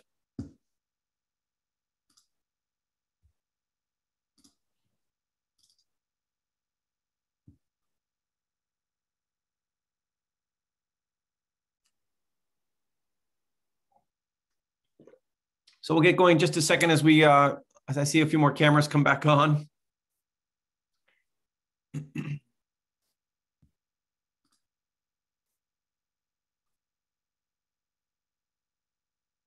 All right, great. Okay, we're back. Thanks, everyone. So what's left for us to do today is look at this development process of how this actually might work. We're going to hear from co-chairs right now about deliverables. And I also want to emphasize this. We really are eager for folks who are joining us to have you stay to the end. And there's going to be this moment where we're going to have this opportunity for some consolidated input. So we hope you stick with us and provide that input at the end of this meeting. Thank you for being here with us. All right. So I'm going to turn it over to Laura Singer, who's going to walk us through some of the details of what this process is going to look like, and then we'll hear from co-chairs. I'll put my screen back up. Laura, why don't you take it away, and I'll advance slides as you need them. Sure. Thank you, David. And it's nice being here with you all and seeing some familiar faces. You can go to the first slide, David. So we've seen this before, and I just wanted to emphasize that the design of the roadmap process brings together the subject matter experts within the working groups who will discuss and deliberate ideas, and that they will share those with up to the advisory committee for further discussion and consideration. A really important aspect of the committee structure is that the co-chairs from each of the working groups are also members of the advisory committee, you all. So there is that deliberate link that will allow for each of the working groups to have a touch point and a sense of what work is taking place across the whole roadmap effort. And co-chairs will also work to identify where there's cross-pollination that needs to take place between or among the different working groups, because there are areas that might need that kind of cross-pollination and linkages. Dan has already shared this overview timeline for the roadmap, but what I really wanted to do is emphasize that we see the work happening in 4 distinct stages with multiple opportunities for public engagement throughout. So the first stage is the development of these initial recommendations by the working groups. That'll really happen over the next 6 months. So an intense work by the working groups. The advisory committee will have a check-in in October, but again, the bulk of the work will be taking place at the working group level to provide some recommendations by December. And as was noted earlier, that might be an opportunity for some early recommendations to things that might need action even before the full roadmap is completed at the end of 2022. So those initial recommendations will have an opportunity then to put those out for broader public input, and people will have a sense of where the working groups are going and be able to provide feedback to help those recommendations improve and provide that feedback to the working groups. So after that, the roadmap content will be consolidated across the working groups, and the advisory council will work to finalize the content. There'll be a second big push for feedback in that third phase, with the final phase sharing the roadmap broadly to begin future work on implementation. So there are 3 specific moments when we'll proactively be seeking stakeholder input, as well as ongoing ways for people to be involved in the process. And as was mentioned, there is a new website that will be launched hopefully momentarily, where people will be able to access content and provide links to provide input as well throughout the process. So that will be updated throughout the process.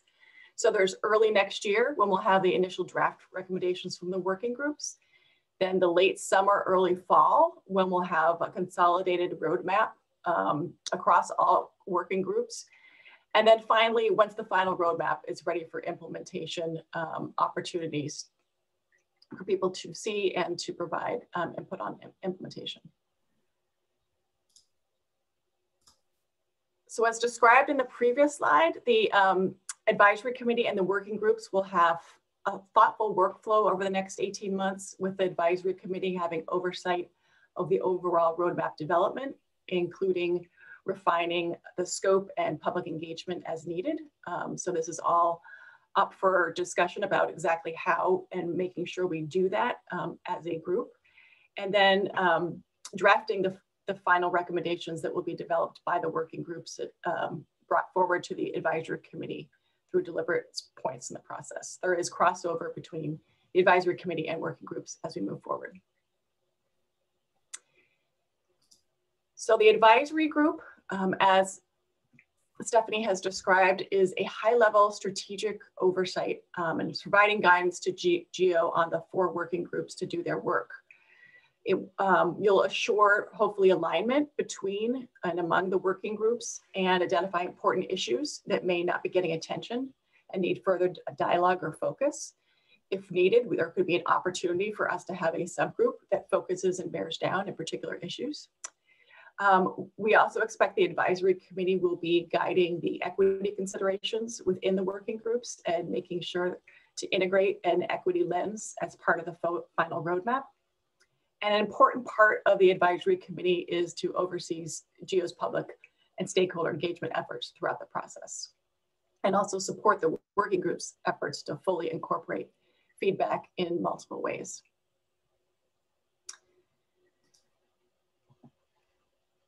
The advisory committee and working groups are advisory bodies and bringing expertise and dialogue and public engagement to GEO's development of a robust offshore wind roadmap for Maine.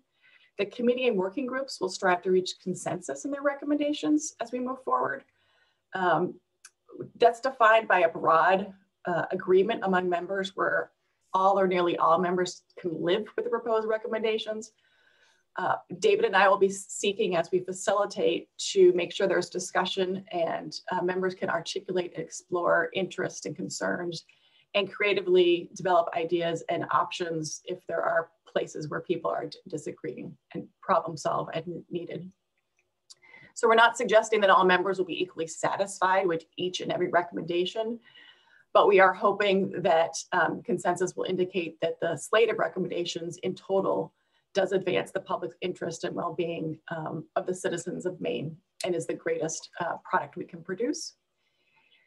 And if we can't reach consensus on certain specific issues, despite our efforts, we'll certainly note those different points of view and issues in the final recommendations. Great. So at this point, I think, unless there's another thing you'd like to mention now, Laura, I think this was where we were going to pivot to have some of the co-chairs speak for a minute or two on their specific working group charges. Does that sound good, Laura? Should we pivot to that? That's correct. Great. Okay. So what we're going to do is go through the 4 working groups, and I'll just ask one of the co-chairs to speak to this. We have a slide on each. Some of them require 2 slides just because the amount of content. And it's fine. We have time today to spend, you know, up to 2 minutes or so on each one, but we can't do 10 minutes on each one. So let's aim for like the 2-minute mark of sharing this. And we'll start with this one, which is the Supply Chain Workforce Development, Ports and Marine Transportation Working Group. And there, because it covers a breadth of issues, there's 3 co-chairs on that. And I will ask some combination of Matt or Jonathan, if you just want to walk through what you understand your scope and deliverables are in this work. Yeah, sure. Thanks, David. So yeah, again, I'm Matt Burns with the Maine DOT, and I'm one of the co-chairs for the Supply Chain Workforce Development and Ports and Marine Transportation Working Group. And my other 2 co-chairs that I'll be working with are Jonathan Poole from DECD and Steve Von Vogt from the Maine Composites Alliance. And basically, the scope or our charge for this working group is to examine, you know, opportunities and needs to support offshore wind economy for Maine in those 3 areas. So obviously there's a great deal of investigation into existing and potential supply chains. Workforce development's a huge issue. I know we've touched on it a little bit in this meeting, just about the different and various jobs related to offshore wind energy that we'll need to, you know, have at least some sort of a plan for here in the state if we're looking to bring that to Maine. And then of course, ports and marine transportation, obviously with offshore wind, you don't really have offshore wind unless you have a robust ports network and a, you know, central hub located somewhere, you know, close to where the array is going to be. So those are the things that we'll be exploring, I think, as far as deliverables. You know, I mean, it articulates it pretty well, I think, here in the bullets, but, you know, assessments for Maine's assets. I mean, that's one of our big goals is going to be to, you know, create a catalog of port assets and also, you know, supply chain and workforce development, of course, as well, guidance on socioeconomic data, standards and requirements for developers, you know, that are going to be looking to have projects here in Maine or in the region. And, you know, coming up with criteria, especially with regards to port infrastructure. And then, you know, list of prioritized information and gap filling, I think is going to be important to be able to provide the advisory committee with. And then ultimately a report that we'll be generating with our recommendations to the advisory committee when our work's done. So I think that that covers it pretty well. Thanks, Matt. Sure. Great. Okay. Excellent. Just by the way, I'm hearing some noise in the background. I don't know if that's someone unmuted, but please go ahead and unmute yourself if you haven't. Okay, so that's what the Supply Chain Workforce Development, Ports and Marine Transportation working groups are doing. And I'm having also Patrice's comment in my head of like getting real. And I think this is the essence of actually getting down into the reality and what it really means and what it would take to do this well. Let's do the next one, which is Energy Strategy and Markets Working Group. And there, Selena will be co-chairing with Jeremy Payne. And so, Selena, if you want to speak to what you see the scope and deliverables are for this group. Sure. So this group will focus on a number of key components of the roadmap. And those are from an energy, offshore wind energy targets that we've talked about earlier today, and consideration of both Maine's needs, but also within the regional sense of what's coming down in the pike there. What is the state of the offshore wind industry, and where are there opportunities? And then importantly, the socioeconomic costs and benefits of offshore wind. This is, we've put some thought into how to do this. We'll definitely want feedback and conversation with various working groups on how we appropriately capture that. As noted, that can go in a variety of different directions, how big we go in terms of the types of impacts that we'll be measuring there. We want to make sure that we have a economic impact assessment that we all feel good about and captures quantitatively where we can and qualitatively where we cannot.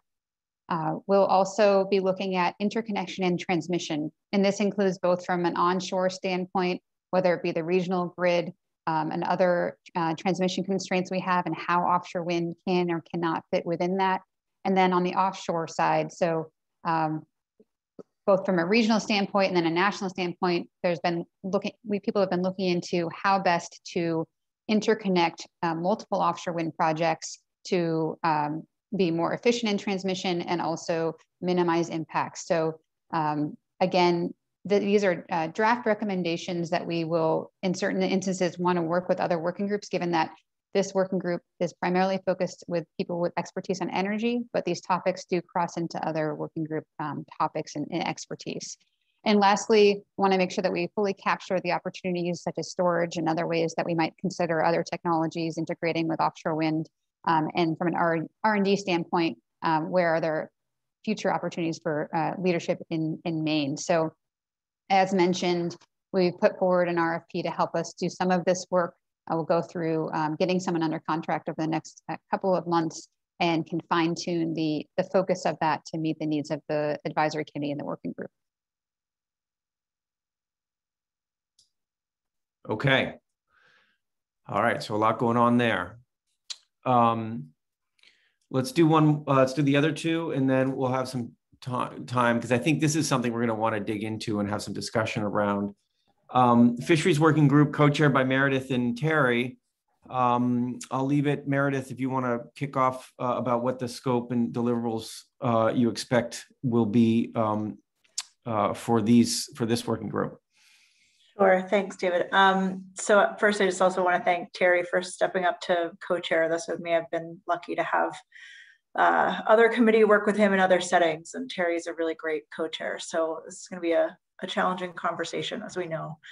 So thinking about the scope and also recognizing that we haven't met yet, and I think some of these priorities could be kind of evolving as we meet and get a sense of where the working group wants to focus. Overall, focusing on the potential impacts of offshore wind that they might have on not just marine resources, but also the activities around them, which we are anticipating will be mostly around wild harvest fisheries for the time being, since we're thinking about federal waters.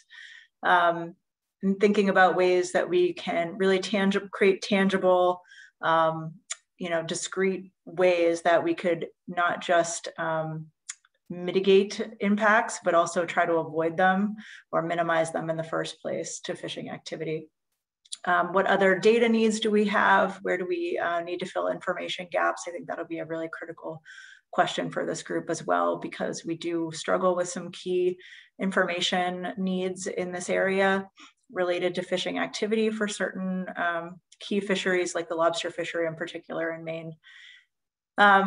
And so on the deliverables side, again, I'm hopeful that we'll be able to come up with some really clear recommendations of criteria or standards that could be incorporated into policy to help address some siting challenges related to fishing activity, to minimize or avoid impacts to that activity.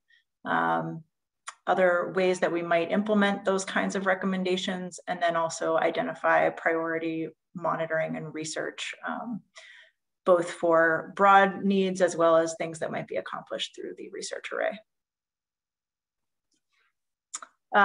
Thanks. So also thinking about, as I said, recommendations that we might bring to the State Research Consortium from this group for research priorities, and also, I think also for baseline data needs, as we're thinking about the next couple of years prior to construction of that project should be permitted. Thinking about ways that we can recommend engagement with the fishing industry from the developer side. I think there are some real lessons to be learned there from Southern New England, especially, and opportunities to improve. What additional socioeconomic data do we need? We've certainly seen some lacking data on that side as we've developed the research array guidance, and we need to work on how we improve that. So we'll be pulling all of that together and making those recommendations to the advisory committee as well. Great, thanks, Meredith. Okay, let's do the last one, which is the Environment and Wildlife Working Group. And there we have John Perry and Wing. And John is just stepping into this role. And John, I'll turn it over to you, but feel free to share this with Wing as you walk through. And there's a second page to this with a few more bullets as well. No, I appreciate that, David. It is a little bit like drinking from a fire hose, but I think, though, from both mine and Wing's perspectives, we're both very hopeful that we'll be able to hit the ground running with our Environment and Wildlife Working Group. It seems that there are some ongoing efforts from the East Coast and overseas that we'll be able to draw from to help us in this process. You know, as Wing mentioned earlier, I'm also hopeful we can implement some early recommendations right out of the gate, at least from my experience and my perspective, having been involved in reviewing around a dozen or so onshore wind power projects.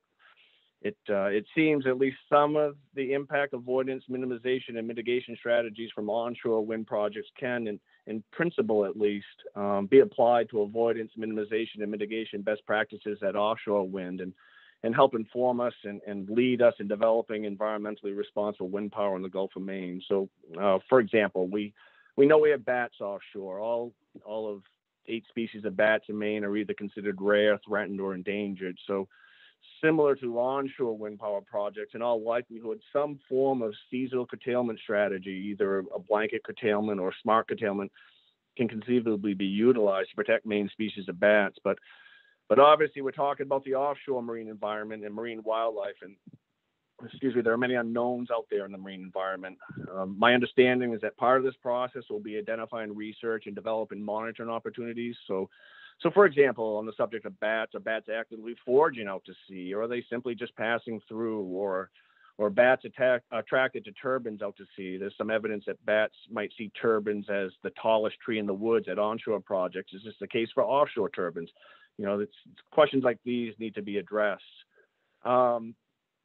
So, you know, Inland Fisheries and Wildlife certainly appreciates having a seat at the table for this roadmap process, but we simply do not have the in-house expertise to examine potential impacts to marine mammals and the marine environment. And this is where those of you on the Environment and Wildlife Working Group with marine life and marine habitat expertise will be absolutely critical in asking the right questions, identifying data gaps, working through any issues, developing needed research scenarios, and ultimately developing best practice strategies and an action plan to help us inform the advisory committee and hopefully guide environmentally responsible wind power development in the Gulf of Maine moving forward. And as this process moves forward, we'll be working within the existing applicable state and federal regulatory framework, but this is uncharted waters, no pun intended, and conceivably we might get to a point where we may want to consider, are there other policies or guidelines that should be developed to help us advance this opportunity? So these are the challenges that our working group are going to need to get a handle on, and applying lessons learned from wind projects overseas, as well as the ongoing collaboratives we're seeing in places like New York State and elsewhere that where we can apply to Gulf of Maine wind power. I'm thrilled and fortunate to have Wing Goodale as my co-chair as we work through this process. His experience and research with offshore wind and just wildlife in general will be absolutely invaluable. So with that, Wing, is there anything you'd like to add? Yeah, thanks, John. I think you covered it really well. And I guess just one of the things I think about as we move forward is there has been, as John mentioned, a lot of work been done regionally around these issues. And I think we here in Maine actually have a real opportunity to build strongly from the work that's been done by NYSERDA's Environmental Technical Working Group, for example, and also the substantial work done and research done in Europe. So definitely be looking at ways to, we can start sort of 2/3 of the way down this road already, really working strongly from the existing efforts. And also I think, and John mentioned this as well, is it will be important to consider recommendations within the context of state and federal regulations, the Coastal Zone Management Act, for example, and how the state will interface with federal agencies through that, as well as existing guidance that is out there, say from BOEM on avian survey guidance, and how can recommendations build from those other efforts. So really looking forward to working with John and all those that are going to be joining this group. And thank you very much. Great. Okay. That's great. And I think we're going to want to talk about this for a little bit. Before we do, we have just two or three more things we wanted to mention about how the work will get done. I welcome committee members to use the chat. When you do use the chat, please forward to panelists and attendees so everybody who's observing can see as well. If you're having trouble doing that, just let me know. I'll also forward things like what I just did with Dawn's comment so that everybody can see them. Okay. All right. So Laura, you have two more things or three more things you want to share with us about how the work's going to get done? Yep. Just to give everyone a sense of the anticipated meeting schedule for the advisory committee, we have 3 meetings scheduled for this year, basically on a quarterly basis. We're planning on those meetings being approximately 3 hours each. So we have this meeting in July, we have October, and then December when we will receive some draft recommendations from the working groups. We're hoping that we'll be able to gather in person at some point. And if that happens, we may decide to extend the meetings to take advantage of the time we have together. In 2022, we'll have a meeting in the spring. Again, that will be after there's public input on those recommendations. Final recommendations rolling in June, and then further conversations next fall before finalizing the roadmap. In between, we'll have some brief 1-hour check-ins on progress between those meetings. And I would suggest that we might be able to solicit from you all some suggestions of content and background that you might not have because you're all coming from different places that might be useful, or webinars we can point you to or host to allow people to learn in between the advisory committee meetings. Next slide.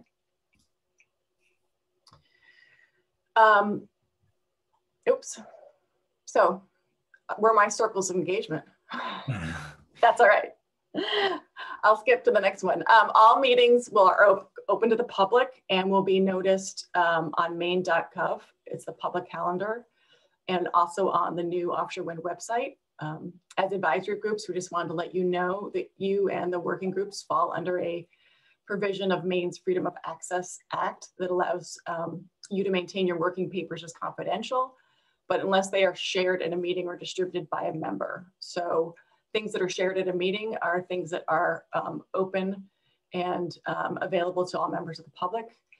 In general, we're going to seek to ensure that all materials are available online, and we're working out some of the technical kinks right now actually to get some of the calendaring to work on our new website, but people can expect that everything will be uploaded and available. Laura, I'll get you your circles of engagement. Just give me 1 second and we'll put these back up.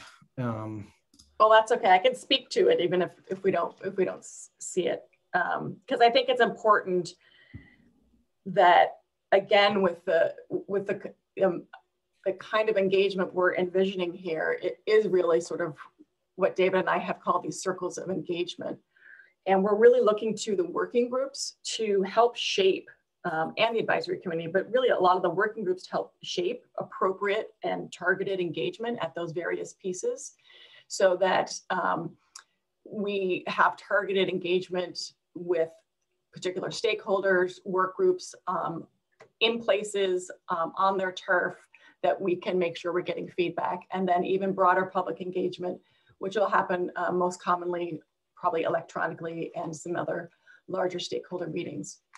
So I just wanted to note that we're looking at the inner circle now, and we will be continuing to expand that circle and make opportunities available and really look to members of the working group that have connections and linkages, both the working group and advisory committee, to help us in making sure we're doing that engagement effort satisfactorily. And then I think the last slide is about an important piece here, which is equity. It's an important lens of Maine's climate work, and this process will also incorporate that lens into the core of what we do. There's expertise in this group around equity. For instance, Suzanne McDonald has been on the Climate Council's Equity Subcommittee, and hopefully can provide us some insight from her experience. We'll speak about this a little bit more, but for now, just wanted to flag that we'll be working with you to develop some guiding questions for the working groups to look at this issue and focus on the impact and marginalized communities as we go forward. Understanding that the distributions and of the benefits and the burdens are important to look at and ensure we have an equitable approach in our participation as well. I didn't know, David, if there's anything you wanted to add to that, but I think that's the last slide. Nope. And I think we do need to do a deeper dive on this conversation in subsequent meetings and in the working group. So expect Laura and I and others to be working with you and helping define what equity looks like for our work in offshore wind. Okay, I think that's it. Before we go to next steps, I actually would like to just take a breather on the content we just shared, in particular what the working group said, chairs said, and also the pieces that Laura said. If it's a lot of detail about sort of the ins and outs of the deliverables of the working groups, we'll probably need to save that for the first meeting of the working groups, or if you want to have some one-on-one conversations with the co-chairs, we welcome that. But I think we're just trying to help everybody, including ourselves, get a sense of how this work is going to get done and what the scope of the work is. We're asking all of us to do this. Okay. So just any questions, comments, reflections, now that you've had a little bit more detail on how the work's going to get done and the scope. Suzanne? And then Dawn. Thanks, great. Yeah, thanks for all of this detail. It's giving me a lot to think about. So I feel like I'm maybe responding to things from the last conversation because it's taken, the gears are turning. To your question earlier, David, this sort of links to the presentation that just happened, but what's your number one question about the roadmap? For me, quite frankly, it does relate to, I think, what Tom asked earlier around, are we going to produce something that is actionable? And is it something that we can stand by? For me, from where I sit, from the stakeholder engagement work and perspectives that I bring, we always say the outcome is only as good as the process that led to it. And so I know it's really the work of this group to help guide what the stakeholder engagement process is going to look like for this particular piece of it. But I guess what I just want to, so I know we can't answer this right now, but I guess what I would put out to the group is really, I think, an interest in exploring both over the last 13 years of this work in Maine, what has worked well that we want to make sure we're carrying forward into the roadmap process from an engagement perspective, and what maybe hasn't served us so well that we want to make sure that we're not repeating and continuing to do, or improving upon as best we can. Part of that includes the question of, the outcome is only as good as the process that led to it, is who's at the table. And I just would love any insights into the tribal representation question of all of this. From the survey results, it doesn't look like we've got anybody on the line today, but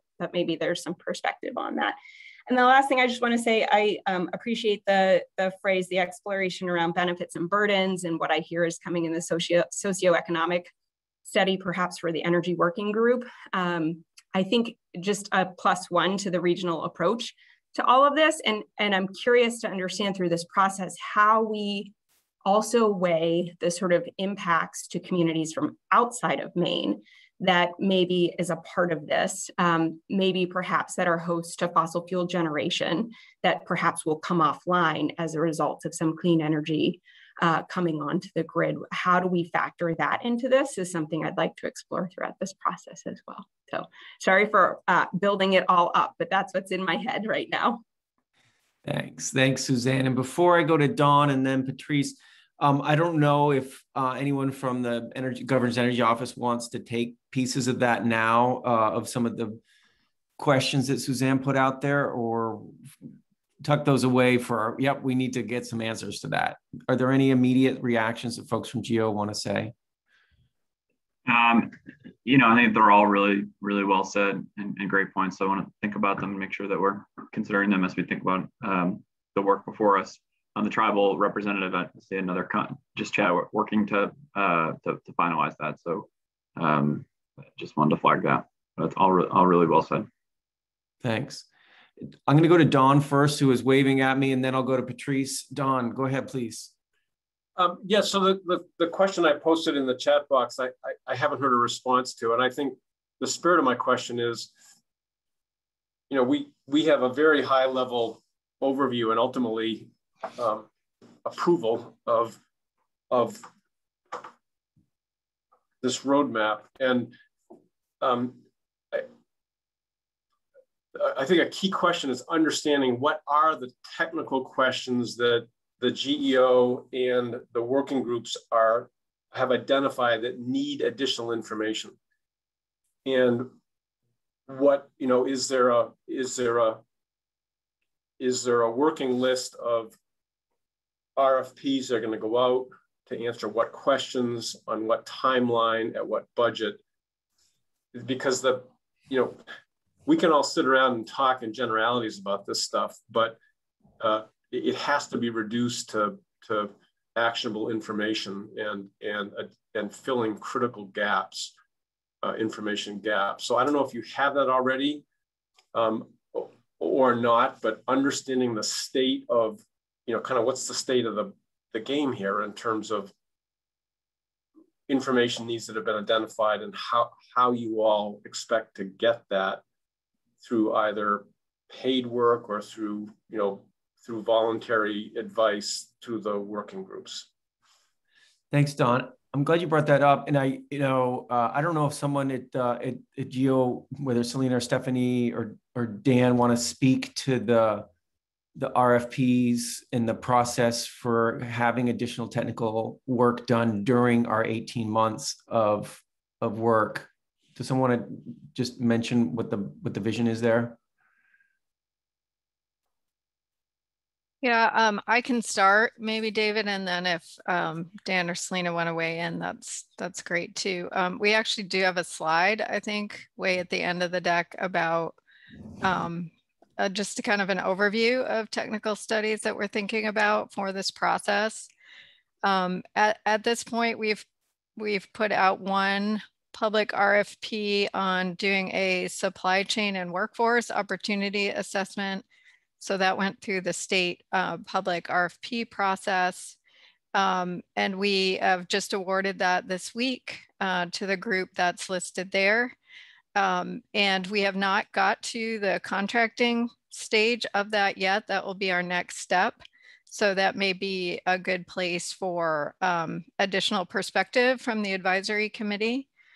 And then we also have an active RFP out as of today on the state procurement site to do an offshore wind industry, energy markets, transmission, and socioeconomic analysis. So again, that's on an early part of the process.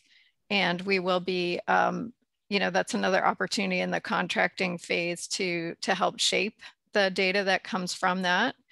And I just want to note too that we initiated these processes before the roadmap advisory committee got going, just because it takes so long to get these through the state process and underway. And so if we had any hope of having the data from these studies, we had to at least get a couple of the RFPs into the pipeline but we still have lots of opportunity through the contracting process to shape the results of those studies and what we want to inform the roadmap and the advisory committee. DOT has also funded a Maine ports assessment. Matt can speak to that if he would like to. That is ongoing. And then we have some additional hope to do an assessment of existing ocean data and enhancements to that to potentially help us understand how to reduce impacts to other ocean uses. So again, that is still to be determined, and I would hope that that you, as part of the advisory committee and that fisheries working group and other working groups, can help weigh in and shape what that future study will be. Great, super, thanks, Stephanie. Okay, Patrice. Yeah, I wanted to go back to comment on the beginning of this second session, which was the governance and decision-making process that you have for this committee. That fills me with a lot of anxiety that you're seeing this as a consensus-based approach.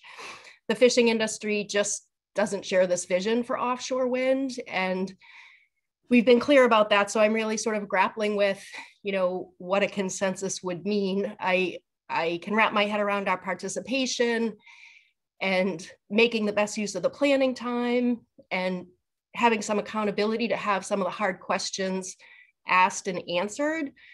But in terms of a product that would require consensus, I just want to flag that. And, without any understanding of the scope of what this would be for Maine, I think a lot of people haven't understood that we are going to be a net exporter of this energy. These offshore wind developments come with significant habitat alteration, and we really don't understand particularly if we're going to do floating, what that's going to mean for our marine environment. So they simply can't be answered in the timeline that you've put forward. So given that we are potentially losing jobs to provide renewable energy to Maine and elsewhere, I just want to flag anything consensus-based could be a real stretch. I want to participate. I think this process is important, but how we bring this together at the end, I think we just kind of need to leave some options open so that everybody's opinion can move forward in a meaningful way. I'm glad you mentioned that, Patrice. And the way we think about when we talk about consensus here is it's a spirit of trying to figure out where we are aligned and really digging into the substance of it and working through those challenges and differences and seeing if there is a pathway in which we feel collectively okay about. It's not we all will have a unanimous agreement on everything at the end. And that's why when Laura talked about it earlier, if there are persistent different views out there about specific issues that a working group is working on, for instance, or this advisory committee, this product from you all as an advisory committee, which are the recommendations, can absolutely have different viewpoints in it. And then GEO is going to have to figure out, the Governor's Energy Office, figure out what to do with that. So we're walking into this, we're putting out there the spirit of consensus in the spirit of sort of exploring where we could find areas of alignment and recognizing that we may or may not on every issue find that. And no, there's no like sort of obligation on the front end of like, oh yeah, I'm up for a consensus agreement walking into this. Absolutely not. So yeah, I guess I just want to be clear that I don't foresee any movement from the commercial fishing industry at large that they're going to change their minds that offshore wind is the best choice for Maine. So it's just an awkward starting point for people in our sector to be participating. And it's just really important for my participation, and I'm sure other people from the commercial fishing industry are stepping up for the fisheries working group. They just don't agree with this, but they understand the need to be at the table so that if it moves forward, it's done in the best way possible for Maine. But the the scope of questions and the scale of what we're talking about and our lack of baseline information. I just don't see us being in any position to move outside of, this discomfort zone for a significant amount of time. So we're just sort of couched in an awkward position because this is a pro offshore wind process, and I don't see us getting to the end, even meeting you at your starting point. So I just want to be clear about that. But, we're here in good faith. We're here to improve this planning process and to really, I hope, help raise and shed some light on a lot of important unanswered questions. Thanks, Patrice. And I would welcome also, Patrice, if you want to circle back with me and Lauren and others about how to frame this up in a way that feels appropriate, we'd welcome that conversation.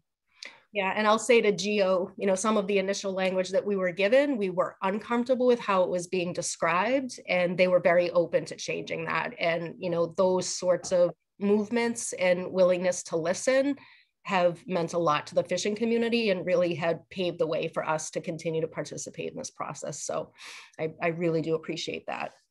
That's great. Thanks, Patrice. Tom, you have your hand up?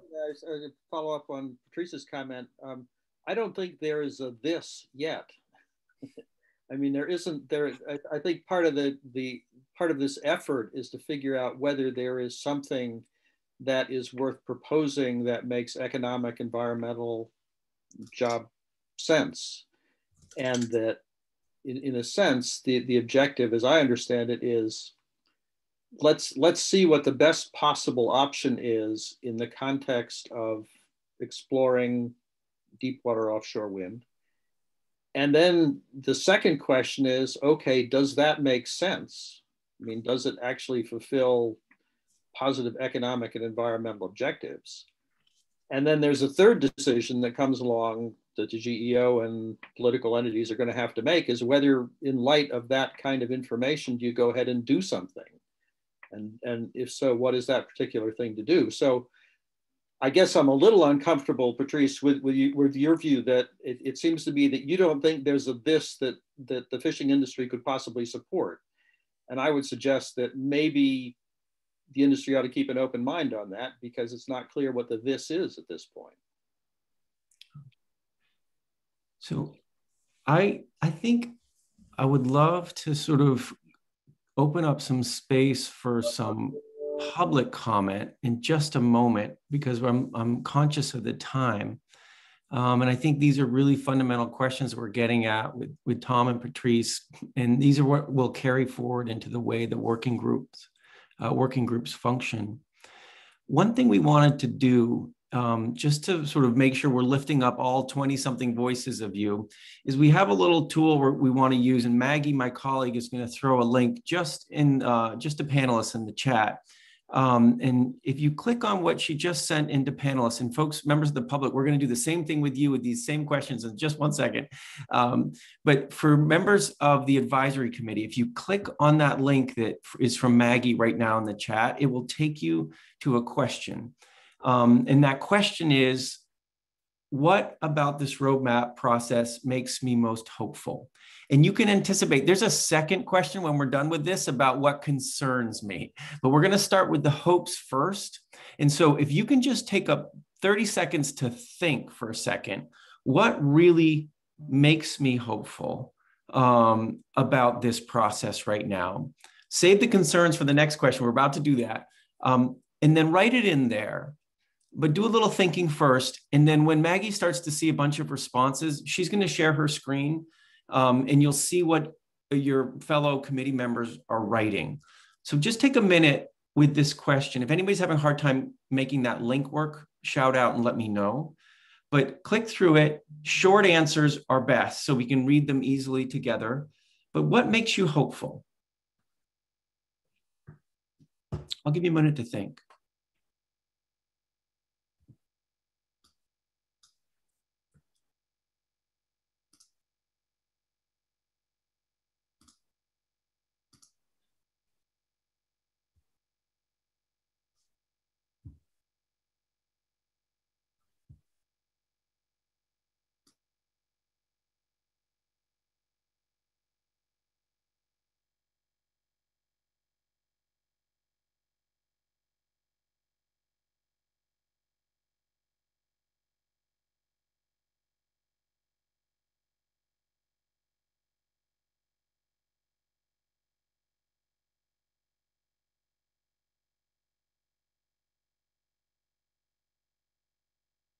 All right, Maggie, if you're seeing some responses, why don't you go ahead and share your screen?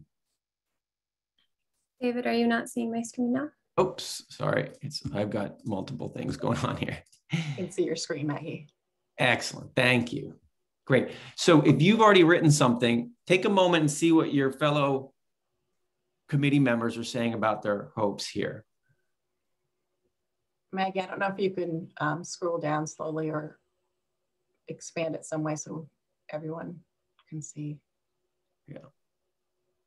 Yep, I'll just scroll through here. Thanks.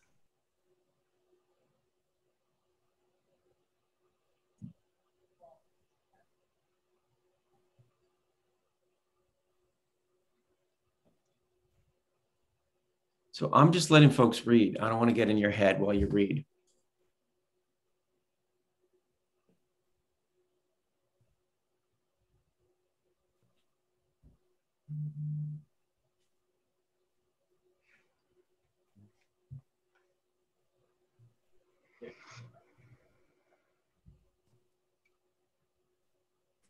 Okay, so clearly common themes around a diverse group coming together, looks like a good process, right? Those are the kinds of themes I'm seeing in what you've written.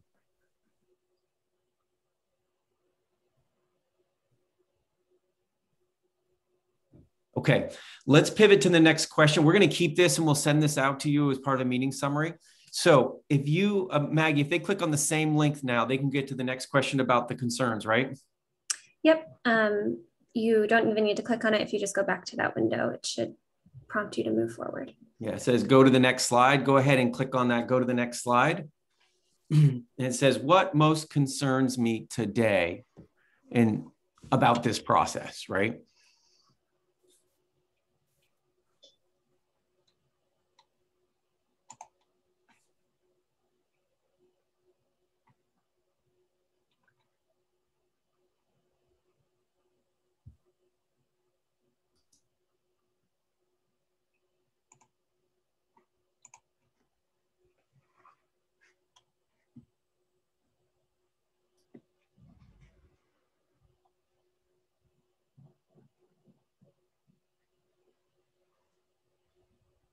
Maggie or David, can you share your screen so we can see how things are popping up? Yep, I'm just waiting for one or two to come in. Okay.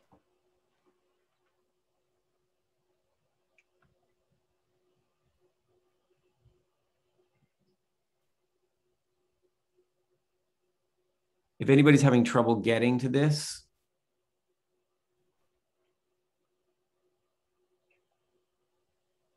let us know. Again, I'll let you just read.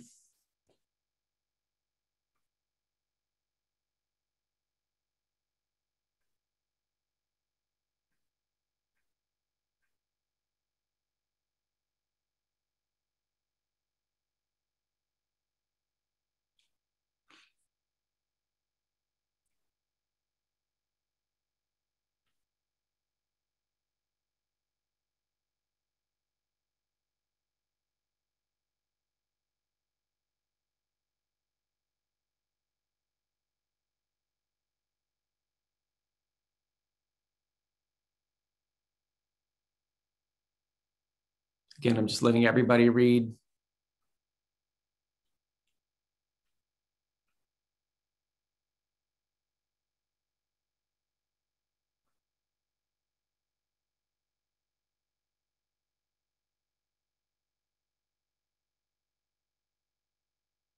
Okay. All right. So you're seeing some of those concerns out there, right? Concerns about how are we walking into this process, right? About the time we have, about the data we have, about the way we're going to be working together, right? We're working on a controversial issue. We know that, and it's going to be challenging. So absolutely, these are going to be some of the issues we're working on. Okay, this is what I'd love to do. I'd love to spend the next 10 minutes or so doing this with the public that have joined us. And the way we're going to do it is Maggie's going to put in a very similar link just to members of the public, the attendees here on our Zoom webinar. And we're going to combine the two questions into one thing. You can do it at your own pace. So if you're still joining us as a member of the public or observer in this meeting, click on that link. Again, if you're an advisory committee member, don't use it now. You've already done it. Click on that if you are a member of the public. And please just write something shorter, the better. You've seen how we're sharing it, so it's much easier to share if it's a short blurb. And we're asking you to put your name to it as well. This is not sort of an anonymous moment here. It's let us know what you're thinking, and please write something that is worthy of sharing in a public forum. So we'll wait a second here and get some of those in. And in fact, while we are waiting for the public to write some of that up and get some of that content going, we can talk a little bit about next steps. In fact, we'll accelerate that just to, while folks, members of the public are writing in those comments. So Dan, we actually have a slide here on next steps that you might want to just say a word to. I'll put it up on the screen while we're waiting for some content to come in. Just give me 1 second and I'll share my screen with that. Yeah, I have to. I think it's just a picture of two birds. So I think yes, so maybe it's not crucial. Yes, it's a great picture, but not crucial to my remarks about next steps. Yes. So first, just really appreciate everyone again spending the time for this kickoff. Got a lot of really good feedback. I think necessarily we needed to keep this kind of at a launch frame, but you can already see the path that we're going to need to go down through the different working groups and otherwise. So I think it was a really good start to a really important process. So I think I can speak for Grog and the entire team by saying thank you to everyone that participated this morning. All of our materials from today and going forward will be posted online at MaineOffshoreWind.org. Is being launched any minute. We're going through a few technical issues on that right now, but that will be posted today. We have provided approach documents that are more detailed, multi-page documents about the approach of the advisory council, but also the approach of the working groups that are draft. And we are looking for feedback on those. So we'll follow up in an email around making sure that everyone has it and the timing of that feedback, but we're looking to kind of take what we've done today, take the approach documents that you've been sent and finalize them just to make sure we're all on the same page about where we're going. Working groups will begin meeting over the next month or so. And those meetings will be posted again online, but we'll be taking those, kind of some of the more detailed questions and things that we've talked about and begin to start working through them. And then this group will reconvene in October. I believe we have October 6th set as a tentative date.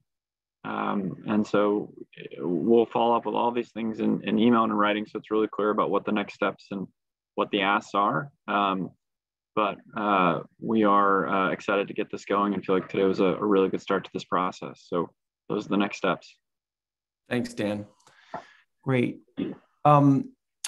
Let's just is there other questions about the next steps and what to expect in the coming months as the working groups start to get going and in this work really we dive in? Are there any questions about next steps before we share what we're seeing in the public comment? Grog, go ahead, please. Yeah, I'd just like to jump onto what Dan said and urge everybody to keep an open mind and approach this not from a zero-sum mindset, but from a learning mindset. I believe that it's a huge resource out there.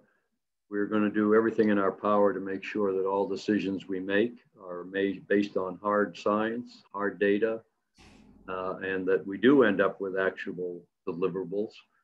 And that I am absolutely certain that we are going to be able to find a way that isn't zero sum. And in reality, there are going to be ways, science-based ways, that we can all support our various interests that we have in this project. So I just urge everybody to keep an open mind, keep the transparency. I was deeply impressed by the level of trust and openness that was expressed by everybody this morning. And I look forward to continuing to work with all of you as we proceed on this project that is going to be crucially important for the future economic well-being of our state. Thanks, Admiral. That's great. So let's see what folks are saying from the public, spend a little time with that, and then we'll conclude more towards the top of the hour. But I wonder, Maggie, if you're seeing results from what folks, let's look at the hopeful ones first, and then we'll look at the concerns. Let's just read ourselves again and look at the screen. Everyone should be able to read that. The fonts looks pretty good.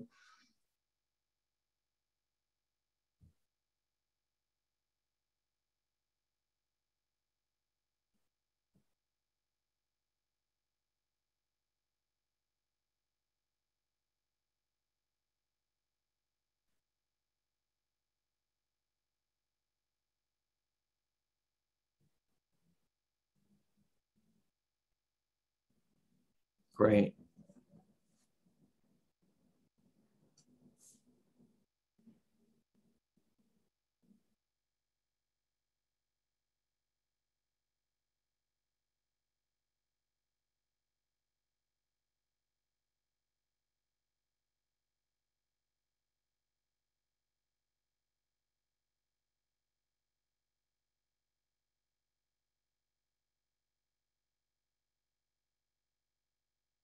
So certainly when I read this, I'm seeing the hopefulness around the diversity of you all, right?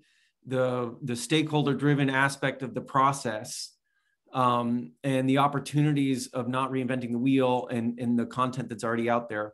So those all seem hopeful. Have to recognize that some people are not feeling hopeful. That's okay too, right?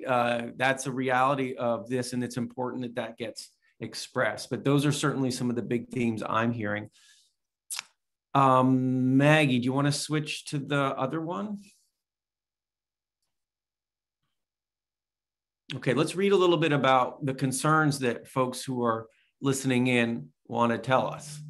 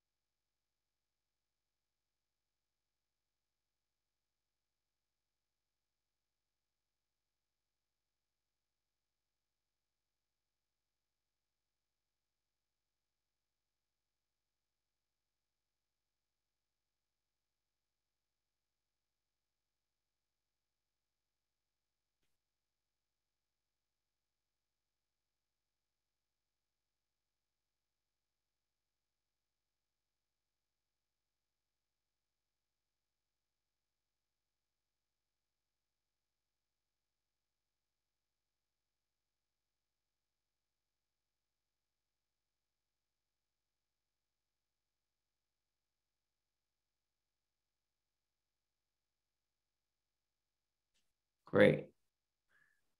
So you can see there, right? You can see this the sort of tension around our voices really being included, our voices acting in good faith. You know, what are those tensions? Also, do we have the right expertise around this table and other tables? There's clearly some concerns there that can be addressed with knowledge and some answers that can be provided, and that there's these core concerns that are there that are going to be part of the context of our work, right? The context of how we're going about our work will be kind of concerns that we're seeing on this. Before we close up, I'll just open it up again to our advisory committee here to say, when you look at what you said and what the public or your observers said about hopes, and when you look at what you said and what the public said around concerns, you know, we don't have time right now to open up a whole debate on something.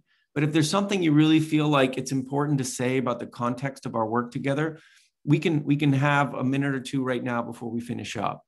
So I'll just say, if there's anything, the way I've expressed the summary of what we just saw that could be improved, I'd welcome that right now.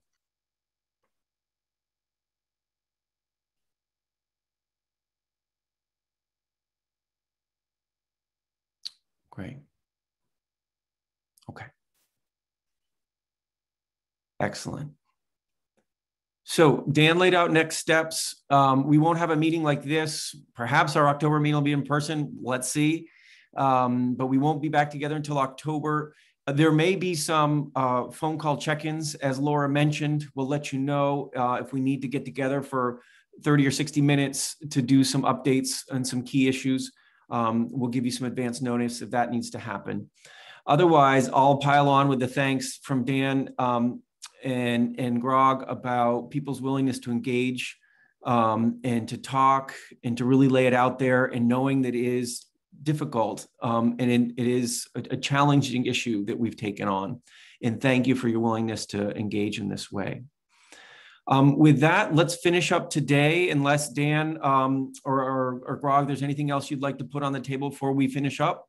And so I'll just say, Dan, any last words from you?